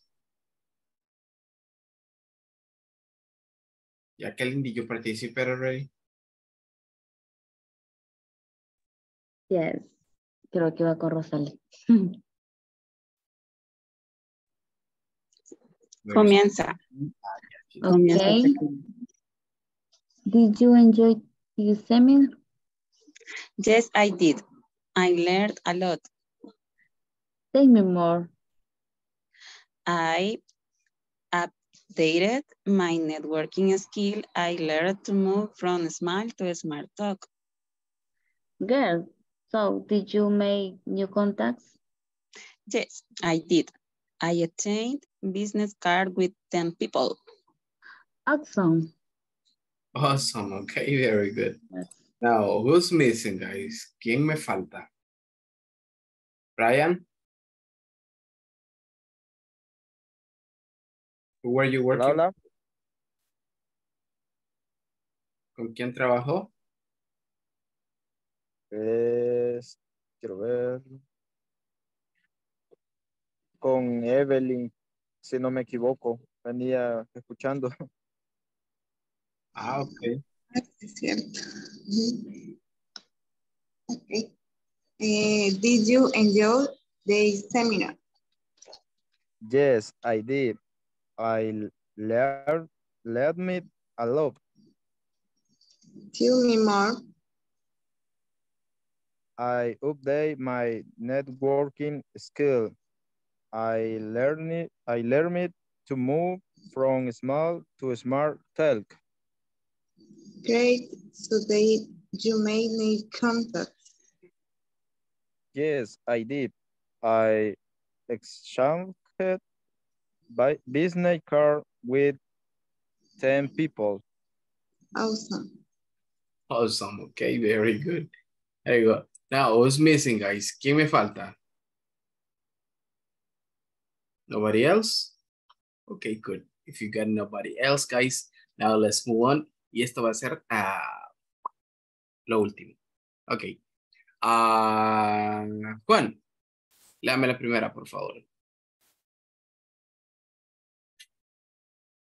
Did Luis go to a seminar? Okay, guys. Thank you, Juan. Did Luis go to a seminar? Yes, he did, or no, he didn't? No, he didn't. No, he didn't. Exactly. No, he didn't, right? He didn't attend the seminary. Good. Now, Rosalie, number 2. Did Janet updated her networking skills? Aha. Yes or no? Yes, Yes, she did. Yes, she did. That's what you got?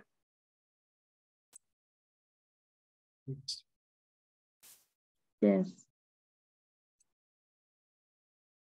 Very good. Now, the next one. Doris, number 3. Did Janet learn to go from the small to a smart talk? Mm-hmm. Yes, she did. Yes, she did. Okay, very good, Doris. Now, Evelyn, the last one.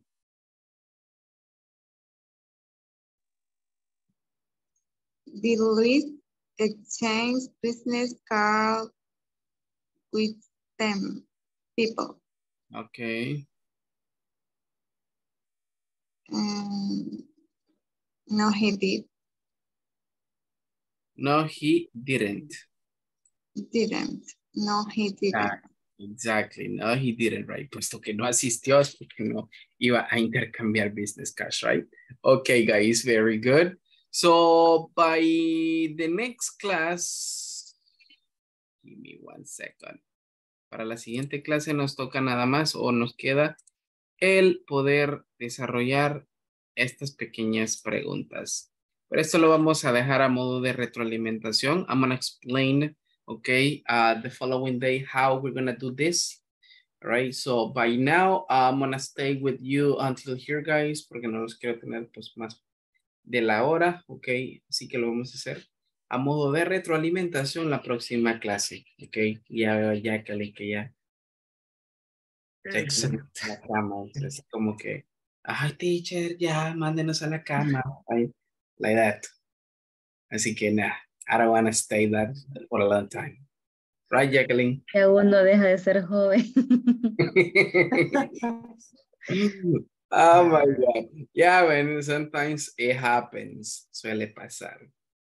Tipo, like me today. No, it was yesterday, que estaba arrepentido de haber ido al gimnasio y luego venir a trabajar en la noche. Y así como que, ya no quiero. Ya la edad no le da a uno, ¿no? Ok, guys. Fresco como una lechuga. Como una lechuga de una semana en la refri. No. Exactly. No, all right. So I'm gonna stop until here, guys. I'm gonna go and pass the attendance list. Solo les quiero decir que si pueden avanzar con lo de las tareas este fin de semana, sería más genial, right? Recuerden no dejarse acumular demasiadas tareas. Hay algunos que les costó bastante el poder desarrollar las primeras 5 tareas, así que no nos confiemos en ese aspecto, ¿ok? Recordemos que el último día para terminar hasta la tarea 10 va a ser el día martes, ya no va a ser el lunes, puesto que no tuvimos clase el miércoles, right? So, se mueve un día más. Recuerden así también que estamos en la segunda semana, así que tenemos hasta el martes para poder también hacer el examen, el midterm, right? El examen de medio curso, que comprende las 2 semanas, ¿ok? Que hemos estado prácticamente trabajando. Así que si ustedes tienen la oportunidad de avanzar en ese examen este fin de semana, lo pueden hacer, ¿ok?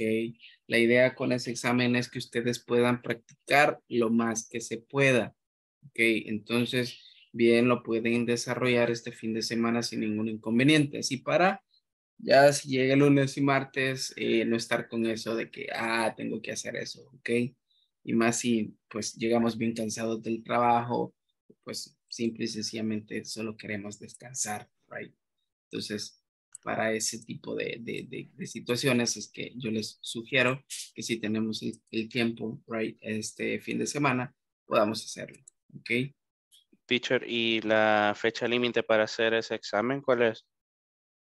Y lo más conveniente es el martes hasta en la medianoche, porque el detalle está en que como nosotros tenemos que enviar las notas, entonces digamos que para que no vayas a ese espacio en blanco con su nombre ahí, right? Entonces, por eso es bueno el poderlo hacer a tiempo, ¿ok? Okay. All right, there you go. So I'm going to go ahead, guys, and pass the attendance list. Adi Beatriz, right, so Adi no se conectó ahora. Ana Cristina. Present, teacher. Ok. Brian Aldair. Present, teacher. Ok. Carlos Antonio. Present, teacher. All right. Carlos Enrique. Y ahora se conectó Claudia Marcela. Present. All right. Doris Alejandra. Present. Okay, let me see. Sorry. Doris, no hemos tenido el feedback, ¿correcto?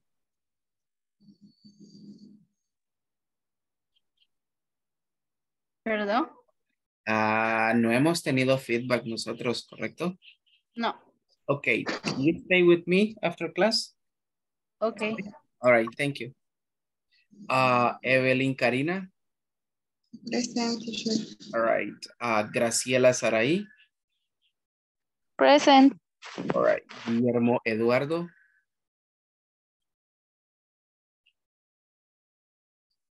Guillermo. Present, teacher. Okay, cool. Irma del Tránsito. All right, she got connected. Pero luego se desconectó. Jacqueline Ivonne.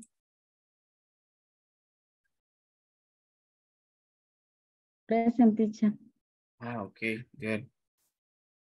Juan Carlos. I am here, teacher. Katia María.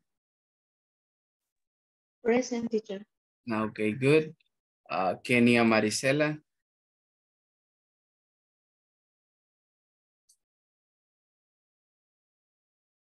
Kenia, okay, good. No la vi conectada, así que. All right. Maritza Elizabeth. Present. Okay, good. Marvin Alexander.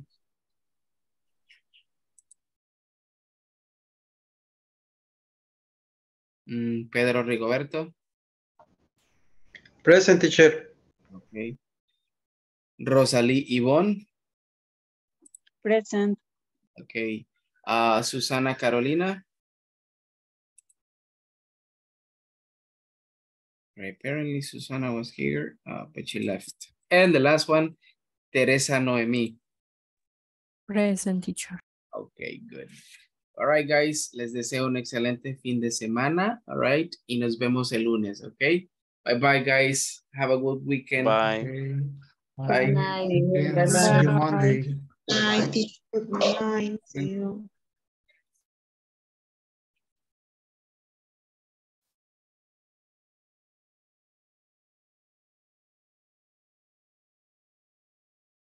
All right, Doris. So basically, estos minutos es para aclarar cualquier duda, cualquier pregunta que podamos tener con relación ya sea a esta clase o clases anteriores, right? O algo relacionado con la plataforma. So I don't know, Doris, if you have any question related to that.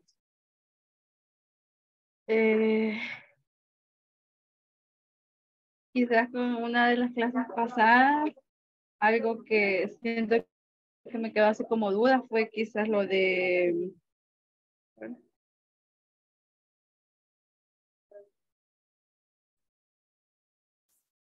donde hablaban de los posesivos. No, ¿cómo es? Lo tengo. Permítame. Okay, no problem.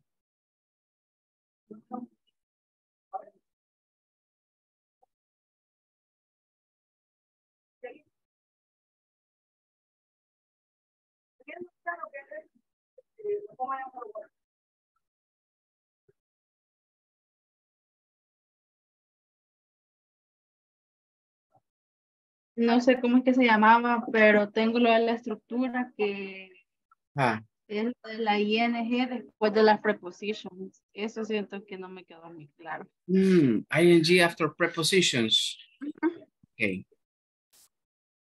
Ajá, que básicamente teníamos esta parte acá. Y decía ING after prepositions. Ok. Ok, básicamente cuando hablamos del ING hablamos de gerundios y es cuando se le coloca el ING al verbo. Si tenemos el verbo ir, ok, esto equivale a que el verbo se convertiría en gerundio, tendríamos eating de este modo, right? Good. Básicamente decíamos que esta estructura, ok, cuando hablamos de un gerundio, por lo general, este tipo de estructura pueden funcionar como un subject. Es la primera función. Como el sujeto dentro de una oración. ¿Qué quiere decir esto? Que usted puede iniciar una oración con un verbo en ing y ese verbo actúa como un nombre. Por ejemplo, studying English is very important. Mire esta parte acá. English is very important. Tengo el verbo study y ¿qué hago con ese verbo study? Agregarle ing y ya lo tengo en gerundio. Studying English is very important. Estudiar inglés es muy importante. ¿Ok? Y ya tengo mi oración. ¿Ok? Vamos a ver. Vamos a hacer otra. Deme un verbo. Work. Okay, good. Working until late is part of my job. Trabajar hasta tarde es parte de mi trabajo. Ok, so you see, básicamente acá lo que estoy haciendo es que estoy colocando un verbo en ing y este verbo en ing está actuando como el nombre de una oración, el sujeto de una oración. Ok, por eso es que usted, all right, a veces suele confundirse un poco el uso, ok, de este tipo de estructuras. Ahora bien, esto cuando inicia una oración, ok. Good. ¿Podría ayudarme con un ejemplo, con cualquier verbo?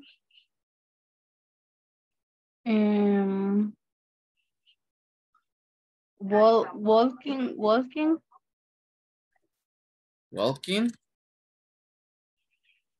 Is very important for the health.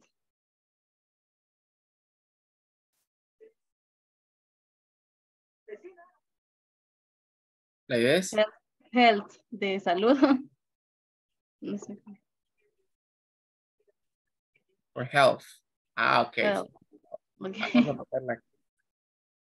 For health. Ok, good. Walking is important for health. Ok, very good. ¿Sí ve? Caminar es muy importante para la salud. Ok. Y ya no sería caminando, ok, sino que caminar. Entonces, esta es una de las funciones de este verbo, ¿ok? Que puede actuar como un sustantivo. Exacto. Sustantivo en español o Subject. en inglés. There you go. Ahora bien. O sea que digamos que en este caso, para hacerlo como así en gerundio, prácticamente es que sustituye el sustantivo. Porque a mí lo que me confundía es porque se le agregaba el ing y pensé que era como presente continuo y lo estaba mezclando. Ya. Vaya, esta es una de las primeras funciones. Y sí, vaya, en este caso, right, existe la otra función, que es cuando va seguido de expresiones con una preposición. Ok. ING o ING, follow by prepositions. Seguido de preposiciones. ¿Cuáles son las preposiciones? Puede ser I, for, ok. En algunos casos to. No, pero vamos a poner by, for. What else? In, on, at. Ok, estas son preposiciones, ok. Por ejemplo, si yo digo, I am in charge of. Ahora bien, después de este, podemos incluir of también acá, of. Ahora, después de este of, acá yo necesito un verbo, ok.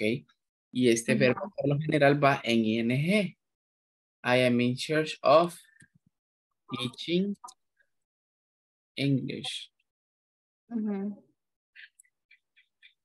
Ok, le voy a poner el símbolo de pregunta a mi interrogación. Like this. I am in charge of teaching English. Si se fija acá, la palabra teaching ya va con ing. Ok, ¿por qué? Porque va precedida de la preposición of. Ok. All right. Todo este es una sola estructura. Be in charge of, right? Estar a cargo de. Eso quiere decir. Okay. Very good. Now, otra. He is, let me see. Accountable for, let me see. Paying attention to the class.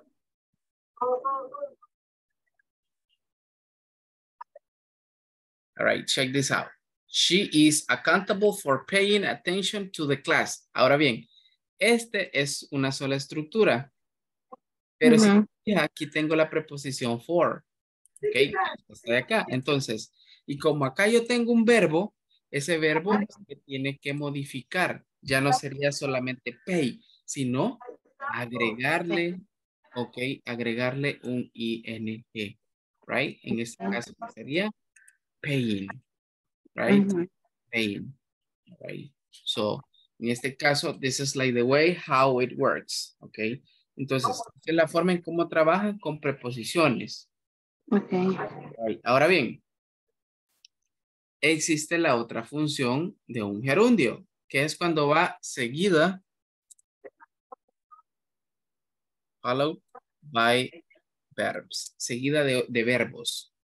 ¿Y qué verbos pueden ser esos? Vaya, para mencionar podemos tener love, hate, enjoy, let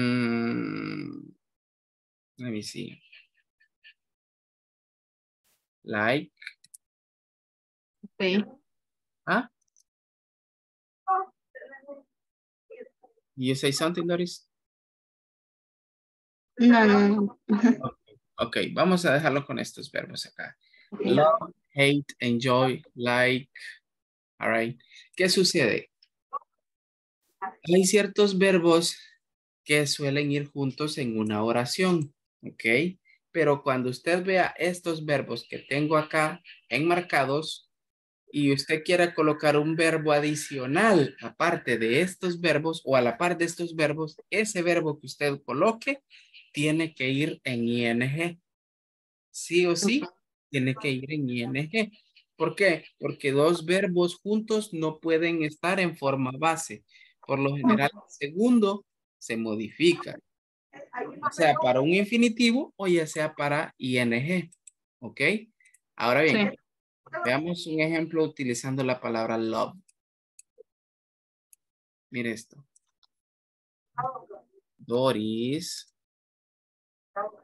loves. Doris ama. Ahora bien, vamos a colocar acá un verbo después del verbo love. Y coloco la S al verbo love porque estoy hablando de una tercera persona, o sea, de algo singular. Usted, ¿ok? Doris eating pupusas. Ok, check this out. Ahora bien, ya el verbo eat, ok, el verbo eat, yo lo tengo que poner con ing, right?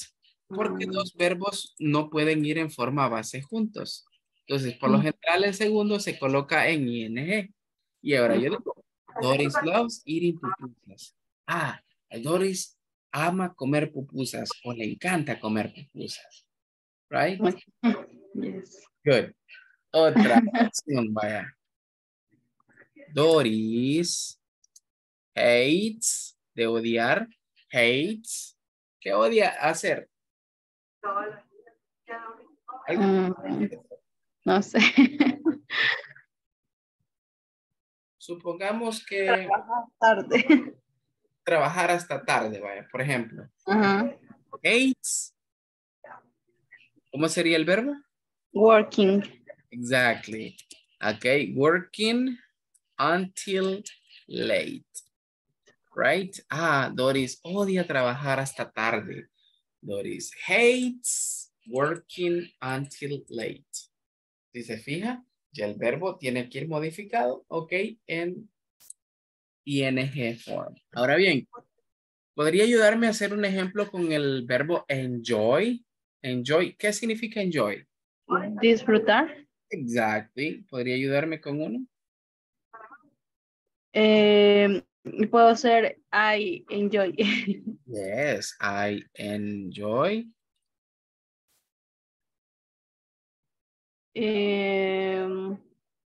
Play the guitar. Playing the guitar. Okay, playing the guitar. Very good. Y ya tenemos la oración, ¿ya ve? Ah, disfruto tocar la guitarra. Good. Ahora bien, utilicemos el verbo like en otro ejemplo.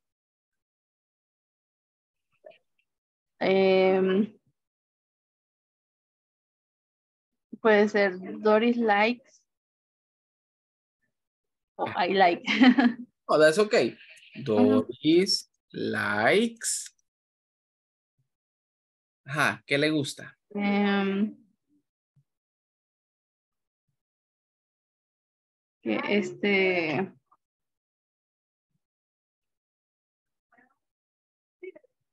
Doing exercise.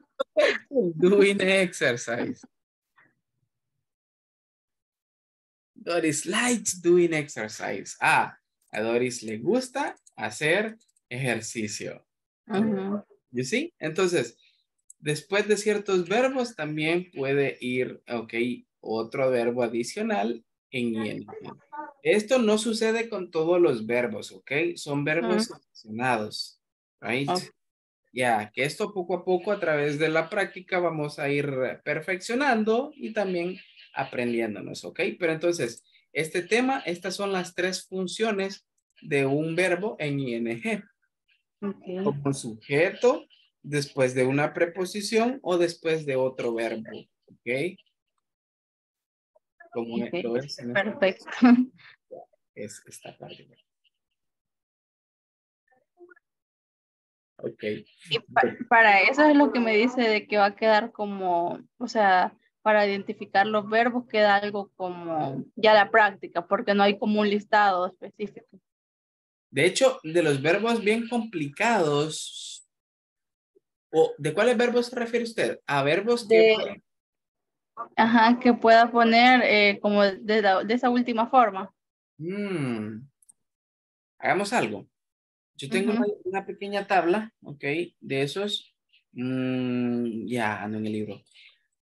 Mándeme un mensaje, ok, a mi celular y yo le voy a enviar una fotografía con esos verbos y usted, para que usted sepa que después de esos verbos, otro verbo que usted coloque va a ir con ing, ok, para que los tenga presentes, all right, al momento de hacer alguna práctica a futuro, ok. Okay, thank you. Very good. There you go. All right. ¿Alguna otra cosita que tengamos dudas, Doris? Al momento solo eso. Ok, good. There you go. Perfecto. Entonces recuerde, cualquier duda que podamos tener en alguna clase que estemos desarrollando, pierda cuidado y encienda su micrófono y pregunte, que es bueno preguntar, right? Declarar cualquier duda on the spot. O sea, justo cuando estamos explicando el tema, ¿ok? Ok, thank you. Here you go. Ok, es un excelente fin de semana y nos vemos el lunes, ¿ok? Gracias igualmente. Here you go. Cool. Bye bye. Bye. Bye.